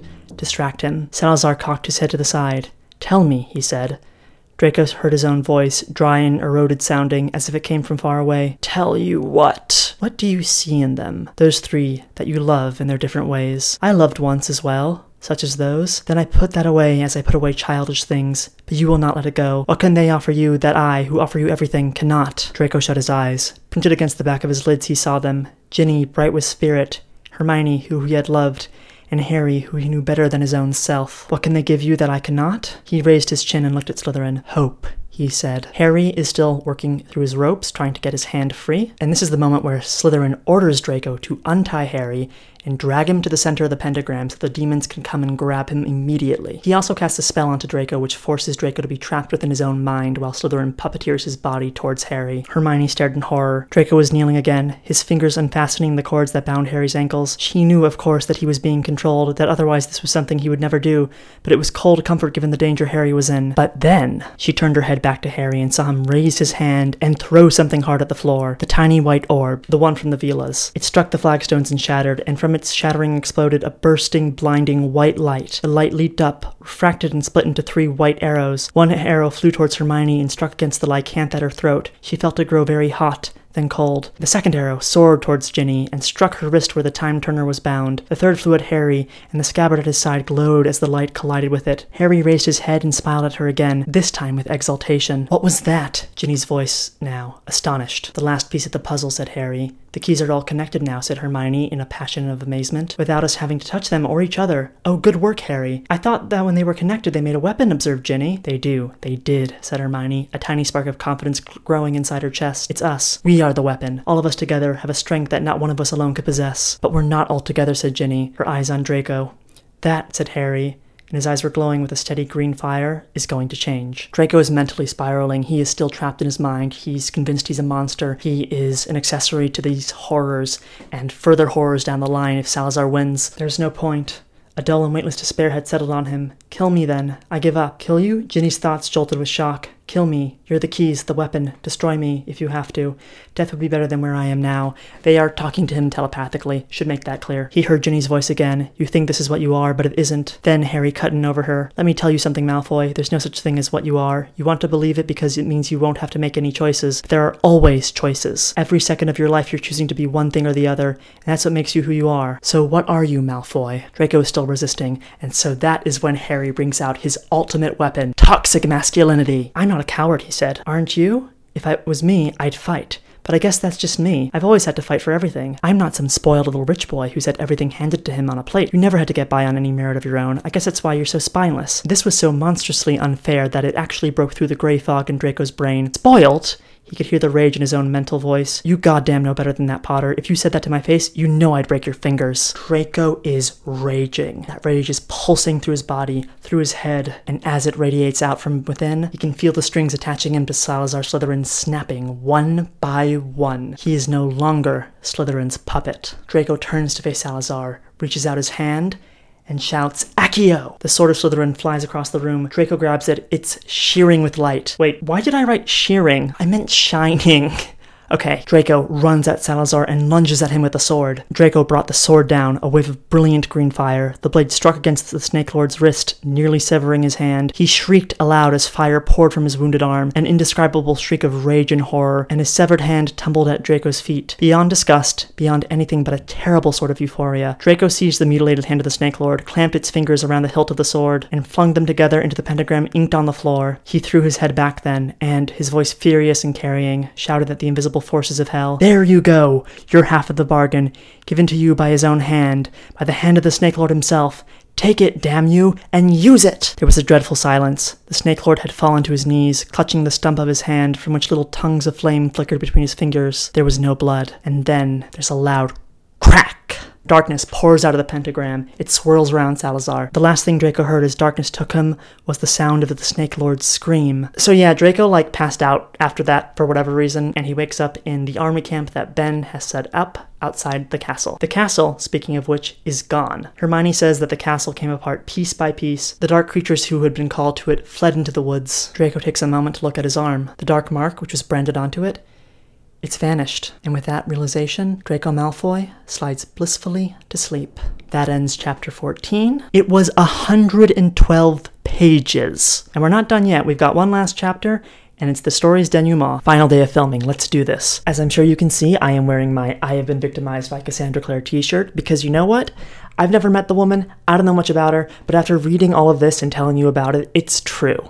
I have been victimized by Cassandra Clare. This shirt, incidentally, I did design it, but I had it printed for me by a lovely friend of mine, JV Block. She is a black trans YouTuber on here at time of recording. She has just released a 2-part series about mermaids and their queerness. Give that a look once we're done here. You know, as I was taking notes on this story, I was reading War and Peace. Genuinely, it may be the greatest book I have ever read, and there were multiple times in preparing for this project where I wished I was talking about that instead. Genuinely, it's so complicated, it's so dense, yet so satisfying. Actually, let me know in the comments if you want me to recap War and Peace.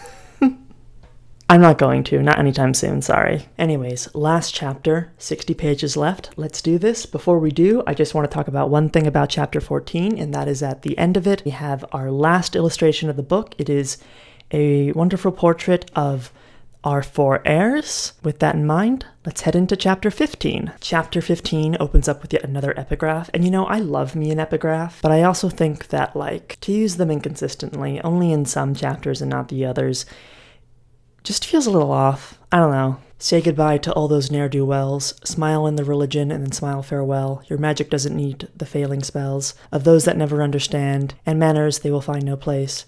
With those that have no saving grace. With you I see the irony of anyone who has no face. That is from a band, I am assuming, called Aztec Camera, and a song titled Mattress of Wire. Maybe it's the other way around, I'm not sure. On the evening before Harry Potter's 17th birthday, not 2 weeks after his last glimpse of Salazar Slytherin, Draco left the manor where Harry, Hermione, Sirius, and Narcissa were playing Exploding Snap by the fireplace, and went and sat on the hill, overlooking the house where they had buried what remained of his father. The darkness had touched them all, but only Draco had nearly been swallowed up by it, had been inside it, had been the darkness. The dark mark was gone from his arm, but the memory of everything that had happened still burned against the back of his eyes. There was still so much to be sorted through, to be understood, to be forgiven, and to try to forget. He found himself restless, wandering the dark halls of the manor at night, staring at his own reflection in mirrors, looking for answers and finding none. Draco heads down the hill. He gets to the mausoleum where his father's buried, and even though he's alone, he starts talking to Lucius. Human beings do this sort of thing when they're grieving. He just wanted the same thing you did. A tool. Something to use to advance his own power. You played at being God, made me in the image the Dark Lord wanted, never really wanting a son at all. Well, you're not God, Father. He heard his own voice rise and sharpen, cutting the warm summer air. And I'm not weak. You told me I'd break like a clock wound backwards, but I didn't break. Draco's thinking about how his father's probably in hell right now, which is where he deserves to be. And then he hears a voice, almost in the back of his mind. You are, after all, only what I made you to be. The words seemed spoken inside his brain. He heard them out. And then it came, what he had waited for, half expecting, half dreading. Grief like a roiling black wave. It rolled up and over him. Draco at this point is beginning to kind of tremble, kind of hyperventilating. He staggers and falls against the wall. And thank goodness he was followed, because Sirius saw him head down the hill, and he's been following him in dog form ever since. And he transforms back into a human, and he attempts to comfort Draco. Sirius holds Draco close. He's been told that Draco never cries. Cry, he said. Cry if you have to. If you can. But Draco pulled away from him and sat back against the cold, dark marble of the mausoleum, shaking his blonde head. His face was blank and dry of tears. Blonde head? Is that weird? Is that like a weird description? I don't know. No, he said. I can't. And so Sirius sits with him in silence for several minutes, while Draco just lies there, curled up in a ball. It's the next day and loads of parcels are being delivered to the manor. I guess both Harry and Draco are getting gifts from people, and they're also getting like fan mail from like the general public who it seems somehow know that they saved the world, maybe. Included in these parcels is a lot of leather pants, because somehow that detail's gotten out to the rest of the world. Listen to this, said Ron, rolling over on his back and holding the prophet open above him. Happy birthday, Harry. The interest of the wizarding world, so long riveted on the mysterious disappearance of the boy who lived, will tonight center around a much happier event. His 17th birthday party, held this year at Malfoy Manor, the ancient familial seat of the powerful Malfoy clan, now home as well to Sirius Black. Alright, this bit's boring, so I'm skipping it. That's what it says, it's not me saying that. Enormous guest list, blah blah, hundreds of wizards and witches invited, blah, including Mom, Arthur Weasley, and Headmaster of Hogwarts, Albus Dumbledore, miraculously recovered from his state of magically induced stasis. A miracle of wizarding medicine, says Dr. Simon Branford. It was not a miracle, snapped Ginny irritably. It was because Draco killed Slytherin, so all of his spells ended. That's right, you heard correctly. It is Harry's birthday, and Sirius is throwing, like, the biggest bash ever for him. Everyone important is being invited, which is not something I can imagine Harry actually wanting, and he seems a bit reticent about it, but Sirius is kind of like, you've had so many non-birthdays that I want to make it up to you by giving you one big one. There's also now, like, chocolate frog cards of both Draco and Harry. Sirius was briefly in talks about, like, someone making action figures that move around of the two of them, and he has the prototypes with him. He's not going to actually agree to this company using their likeness, but he still spoke to them about it. Anyways, Mr. and Mrs. Weasley have arrived. Yes, believe it or not, he is in fact still Minister of Magic. I still don't understand that, but let's keep going. Draco heads up to his bedroom. Hermione's up there, and she is making a potion. Specifically, she is making a pensieve potion, and we don't know what they are yet, but Draco puts his wand to his forehead, and he draws out some memories and puts it into the potion. She spoke then without thinking. Is there something between you and Ginny? She heard herself ask. For there to be something between me and Ginny, there would have to be something of myself I could give her. I don't think there's much of me left to give anyone right now. Draco, you're the wholest person I know. More so than Harry? You're the same. He shook his head. I have to wait. Draco, she burst out, without really knowing what she was saying. If things were different? Stop, he said, and she did. He looked at her for a long moment, standing so still that every previous stillness of his seemed an incomplete copy of this one. What does that mean? Finally, he spoke, and she closed her eyes as he spoke, hearing only the cadences of his soft voice and the words it shaped. For a long time, he said, I waited to hear you say that if there was no Harry in your life, then you would be with me. I waited, but you never said it, and finally, I realized that you never would. Not because you don't want me, just because it doesn't matter, because you would never imagine a life for yourself without Harry in it. She looked at him profoundly shaken. Her voice, when she spoke, was just above a whisper. You can love more than one person at once, you know. Oh yes, he said. I know. They head downstairs now. Malfoy Manor's been transformed, incidentally. It used to be, like, really creepy and grotesque, but right now it looks beautiful and grand. It also turns out that Narcissa is, like, extremely superstitious. So, like, she was really particular about the day that the party was on because it was going to be, like, good astrologically speaking. She doesn't want certain colors used because they may be bad luck. It's very random, but I do kind of like this as a character beat for her. I do like giving her a bit more depth. I also think it's just kind of fun in a world where magic and the supernatural exists for there to still be superstitions that are probably still not true. There's a lot of time just spent on these characters interacting, bickering, etc. There's a lot of random details like Charlie Weasley showing up and gifting Sirius with a bottle of giant wine. And yeah, like all the Weasleys are being invited. Charlie is here. Bill is coming. He's got Fleur with him. And also Fred and George are coming, and they each have like their own matching female twin who is their date. And I'm just kind of picturing them as like the female twins from Zack and Cody, but like grown up. I hope they're doing okay.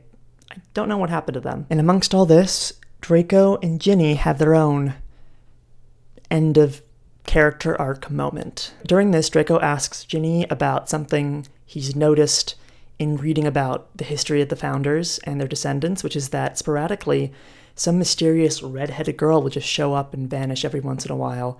And he wants to know if it's Ginny. I guess she must still have the time turner, I'm not really sure. But Ginny's not telling, and she's also not telling anyone what happened with Ben and the entire army she brought back from the past. Ginny shook her head.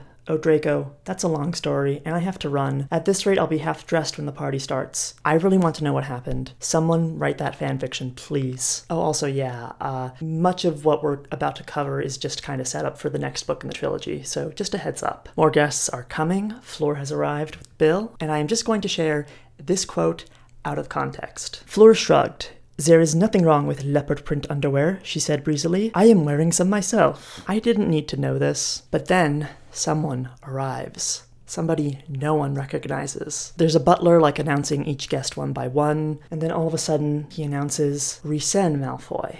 Okay, so slight context here. In the Harry Potter fandom at the time, there was another very popular fanfic writer who went by the name Rhysand. Is it Rhysand or Rhysand? I'm not sure. I've written Rhysand here. Let's go with that. She just so happened to be friends with Cassandra Clare. I think she had her own either live journal page or Yahoo group or something devoted to her own fan fiction. I think maybe some of Cassandra Clare's writing was also cross-posted there. That's who this is. That individual who Cassandra Clare has written into the fic. And she's going to be important. She said she was a Malfoy, said Charlie. She looks like a Malfoy.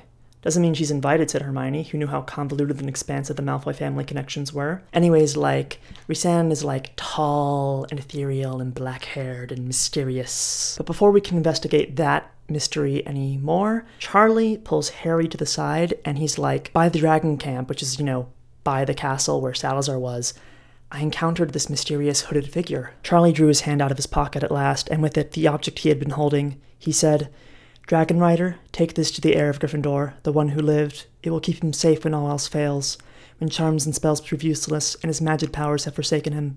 Give it to him if you value his life. It was a rough sort of circle made of a dark scarlet-black material that glowed like ruby syrup shot through with charcoal. It looked like glass, but when Harry took it in his hand, he found it much heavier and denser than glass, and more flexible, like a thin steel cable. Nobody can tell what this is, but he just takes it and pockets it. Meanwhile, Fleur has approached Draco, and she still wants to be paid back for the favor she thinks she's owed for from like 800 pages ago. Draco shook his head. Fleur was impossible. I suppose you want me to make mad, passionate love to you right here on the dance floor. She widened her indigo eyes. Not at all. I was hoping you might buy me a house. In the south of France, I think. Fleur, get over this. It was not that big of a favor. It doesn't have to be that big of a house, she said reasonably. You know, this is ridiculous, and Fleur is kind of annoying, but I do appreciate the commitment to the bit. I think at this point, Fleur is just kind of trolling him, to be honest. Draco walks away from Fleur, runs back into Ginny, they exchange some retorts. He ends up leaning in to kiss her, but before she can, they are interrupted by Rhysand, who should probably have a picture on the board, but it's a bit late for me to print something out now. Oh well. Hello, Draco, she said. Do you remember me? Draco goggled at her. He wanted to snap at her, but there was something about her demeanor that held him back. She looked oddly familiar, and yet he couldn't place her at all. Who are you? He demanded, knowing he sounded impolite, but then it had been rather impolite for this witch to interrupt an obviously private moment. Draco narrowed his eyes. You're from the Singapore branch of the family, aren't you? He said, recalling that the golden ruby poppies had been the symbol adopted by those Malfoys who had moved east into Singapore in the 1800s to make a killing by exporting illegal Chinese fireball dragon's blood. Okay. Rhysand wants to dance with him. Draco is at first very resistant. Remember, he doesn't dance or whatever. But then he notices that she's wearing a ring on her finger, and he recognizes it. It's a ring his father always wore. She's somehow taken it from his death scene. Anyways, they begin to slow dance. She tossed her hair back. "It's a message," she said. "You might not like it." "The message," she purred, "is hidden inside my bodice, if you'd care to try and find it." And Draco's like, "I'm not going to stick my hand down your bodice on the dance floor. That would just be deeply inappropriate." He says he needs more room, and then Rhysand puts her hand back into his and moves it away. Within Draco's palm is his father's ring. Rhysand grabs him and pulls him into a side room somewhere. She smiled again and tossed her hair so that it ran down her back like a river of black ink. She inhaled, which given the state of her clothes was impressive. "I'm giving you room," she said. "The message.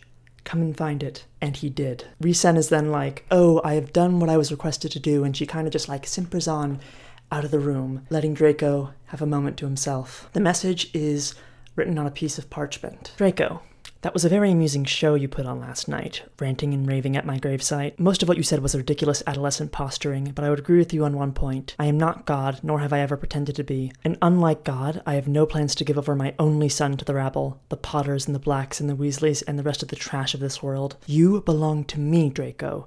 You always have. And to that dark power under whose auspices we are both bound.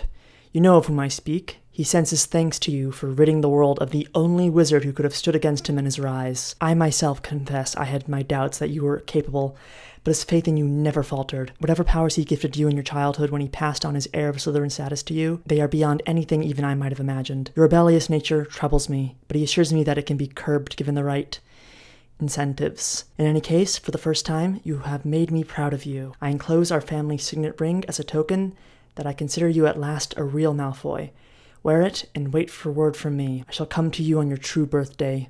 Expect me. Know that I am watching you, and that I am, as always, your father, Lucius Nero Malfoy. Fuck. That's right, Lucius is still alive, somehow.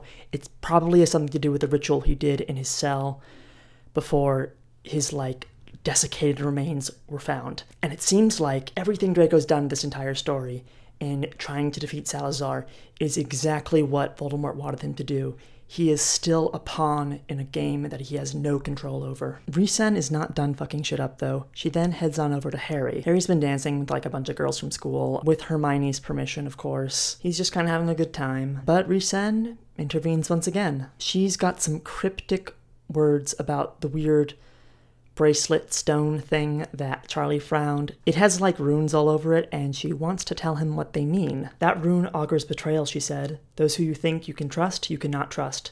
Those to whom you will go to seek advice will offer you false counsel. Your enemies will find you out, and your friends will arrive too late to give you aid. And it just hit me. There are 19 pages left in this fanfiction, and we are still getting more fucking jewelry. I can't stand it. Legitimately, I can't stand it. We're also not done with gift giving. Hermione has a gift for Harry.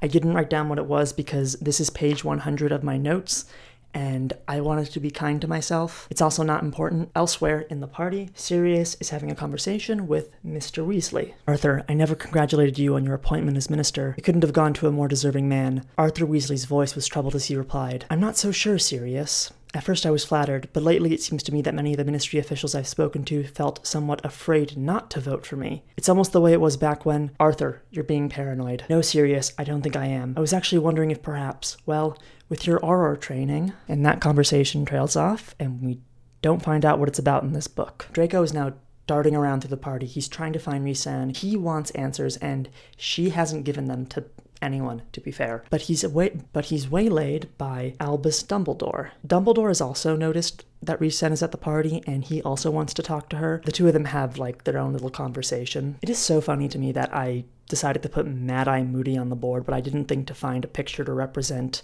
Rhysand, who is doing a lot more than Mad-Eye ever does in this. Oh well, too late now. Dumbledore also was somehow able to tell that Rhysand really wanted to talk to Malfoy, and he really wants to know why. Draco takes a deep breath, and he tells Dumbledore everything. He tells him how apparently his father is alive, he was gifted this ring, and he doesn't know what to do now. Obviously, Draco is feeling a way about being manipulated. Dumbledore tells him that regardless, it's a good thing that Salazar's been defeated. That is just inherently a good thing. And as for defeating Voldemort, defeating Salazar was Draco's fight. But defeating Voldemort will be Harry's. Draco is continuing to be surprisingly vulnerable with Dumbledore, someone who he doesn't have much of a relationship with, I have to admit. He still thinks deep down that he is a monster because of what he saw in the magic anti-mirror of Erised. And that's when Dumbledore tells him, the mirror of Erised has no twin. That was a trick. It was just enchanted to, you know, make a person hate themselves so that person can look into it and feel the worst they possibly can. That is not reality. Those are the black terrors of your own mind. Dumbledore shook his head. You've lived a short life, Draco Malfoy.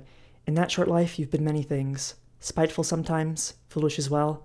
You've lied to bring harm to others and been silent when you should have spoken out. But you've changed. Draco heads on out. He wants to talk to Harry now. Draco heads on out of this conversation, and we get this cryptic bit of prose. The headmaster watched the boy as he crossed the room, the firelight striking cold silver sparks from his hair, the set of his shoulders so like that of another boy Dumbledore had once taught, another boy with silver hair and eyes like gray morning light. Lucius, who, like his son, had been touched by destiny. The mark of something special had been on him, as it was on Draco.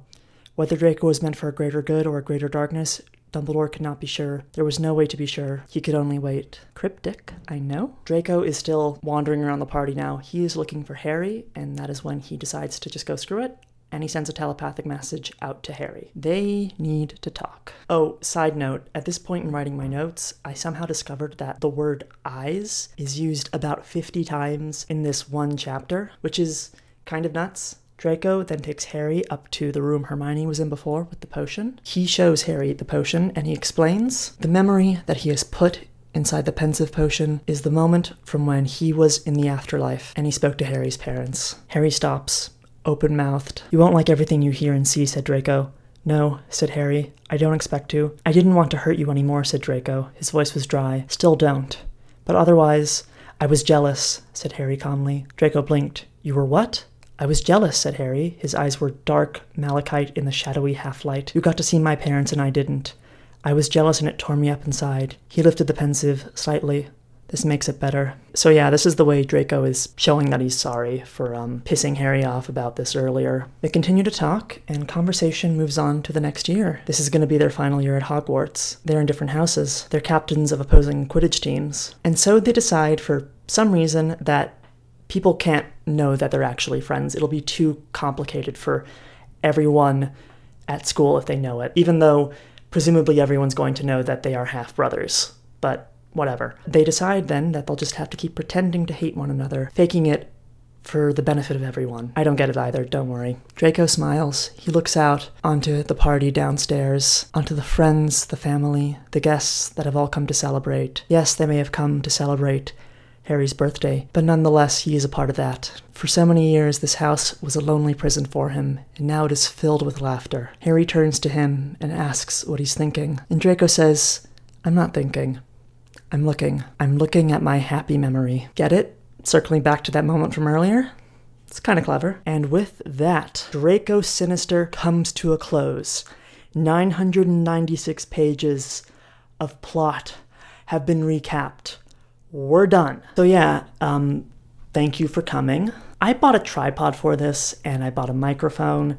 I spent money on printing out my notes and the visual aids. I hope it was worth it. I hope you had fun. This has been exhausting, and I'm kind of dreading the task I have ahead of me in editing these 2 videos, but I hope you had as much fun watching it as I did filming it. And with the story done, I feel like I should give some final thoughts. So I want to circle back to the first book in this trilogy, Draco Dormiens, for just a moment, because I think it's worth giving context. That story was fun. It was flawed, but it was fun. But it did also really drag after, like, the halfway point. This story, contrasted with that one, is even more of a drag. It has its fun moments, but it is just so ridiculous. I can't. I really just can't with much of what happens in this. I think it gets a little too wrapped up in its semantics, you know, all these different magical items and their individual rules. And to make that worse, oftentimes Cassandra Clare will contradict those rules or just retcon them. You can tell that she was probably just writing only knowing what, like, the next 2 or 3 chapters were going to be at any given point. Like, there was definitely no structured outline for this in the slightest. I can say that with some certainty. I don't hate every idea in this. I just think it needs to be super trimmed down. There was a whole subplot about the potion Snape made to help people resist, like, the influence of evil. It kind of didn't go anywhere in the long run, so I just didn't really bring it up that much. There are a lot of random narrative cul-de-sacs like that. Like, I think the biggest standout moment for me in that respect was that bit in, I want to say, chapter 10 or 11, where, like, Slytherin and Wormtail attack the burrow, and there's a split second where we think that Charlie is dead. I say split second, but it was more like 6 or 7 pages that I just glossed over. Very painful to just read all that and then discover that it didn't actually matter. And then you also have stuff like the Mermaids showing up at the last minute with, like, some grand MacGuffin that helps defeat Slytherin out of nowhere. That is just bad writing, I'm sorry. This probably wasn't meant to be this long, I imagine, at first, but I can't say that for certain one way or another. I will say, in recapping it, I did make the bare bones of the story sound a lot more fun than they actually were to read, which I suppose is kind of the point of doing recaps like this, you know, getting the best parts of a story across without the viewer having to go and seek it out themselves. Yes, stuff like Slytherin coming back from the dead is stupid, and the love potion shenanigans were annoying. There are bits and pieces here that I don't hate. Just needed to be edited, like, super edited. This could probably have been half as long, and I'd probably call it, like, a convoluted but fun romp if you turn your brain off. And then we have Draco Malfoy himself. This take on the character, looking at it now, post Book 7, is just kind of funny. I really do think that the fanon interpretation of Draco is so different from the actual one that it's practically a different character, and I know that's why we have terms like Draco and Leather Pants to reflect that, but it's still funny to witness. I just think that his character arc is super drawn out and repetitious after a point. Didn't have to be, but this story is not well paced, like I've said several times in the past few minutes already.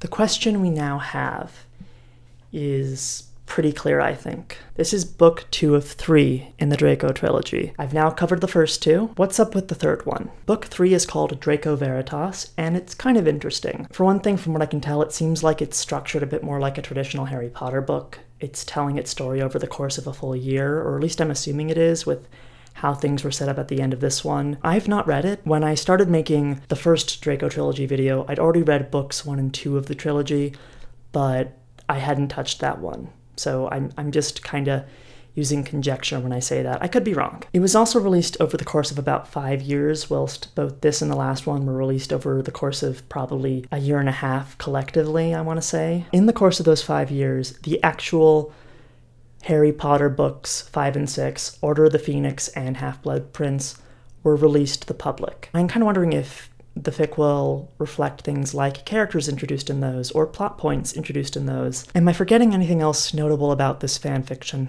Oh, yes. Draco Veritas is 16 chapters long. It has 2 epilogues, and the PDF for it is 1,700 pages long. It is almost twice as long as this fic is. With that in mind, I'm kind of not surprised it took 5 years to write. Each chapter is probably like 100 pages long. And just like, what the fuck, Cassie? That's not okay. There's no reason for it to be written like that. I am sorry. So, will I be covering it?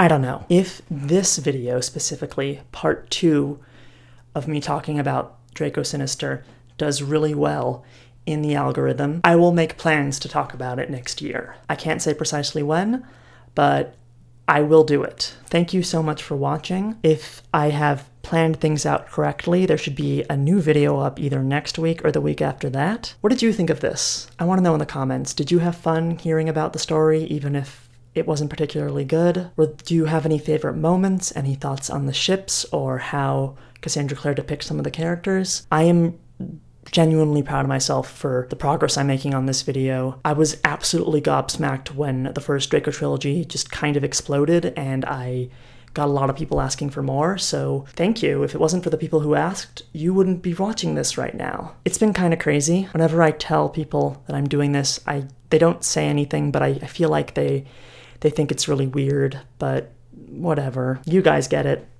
and I'm having fun. With all that said, please like and subscribe. I have a lot of other stuff coming up, a lot of fandom history stuff. I'm sure if you liked this, you're gonna like whatever I have coming up next. So stick around, I'd appreciate it. I'm David M, and I need some new leather pants.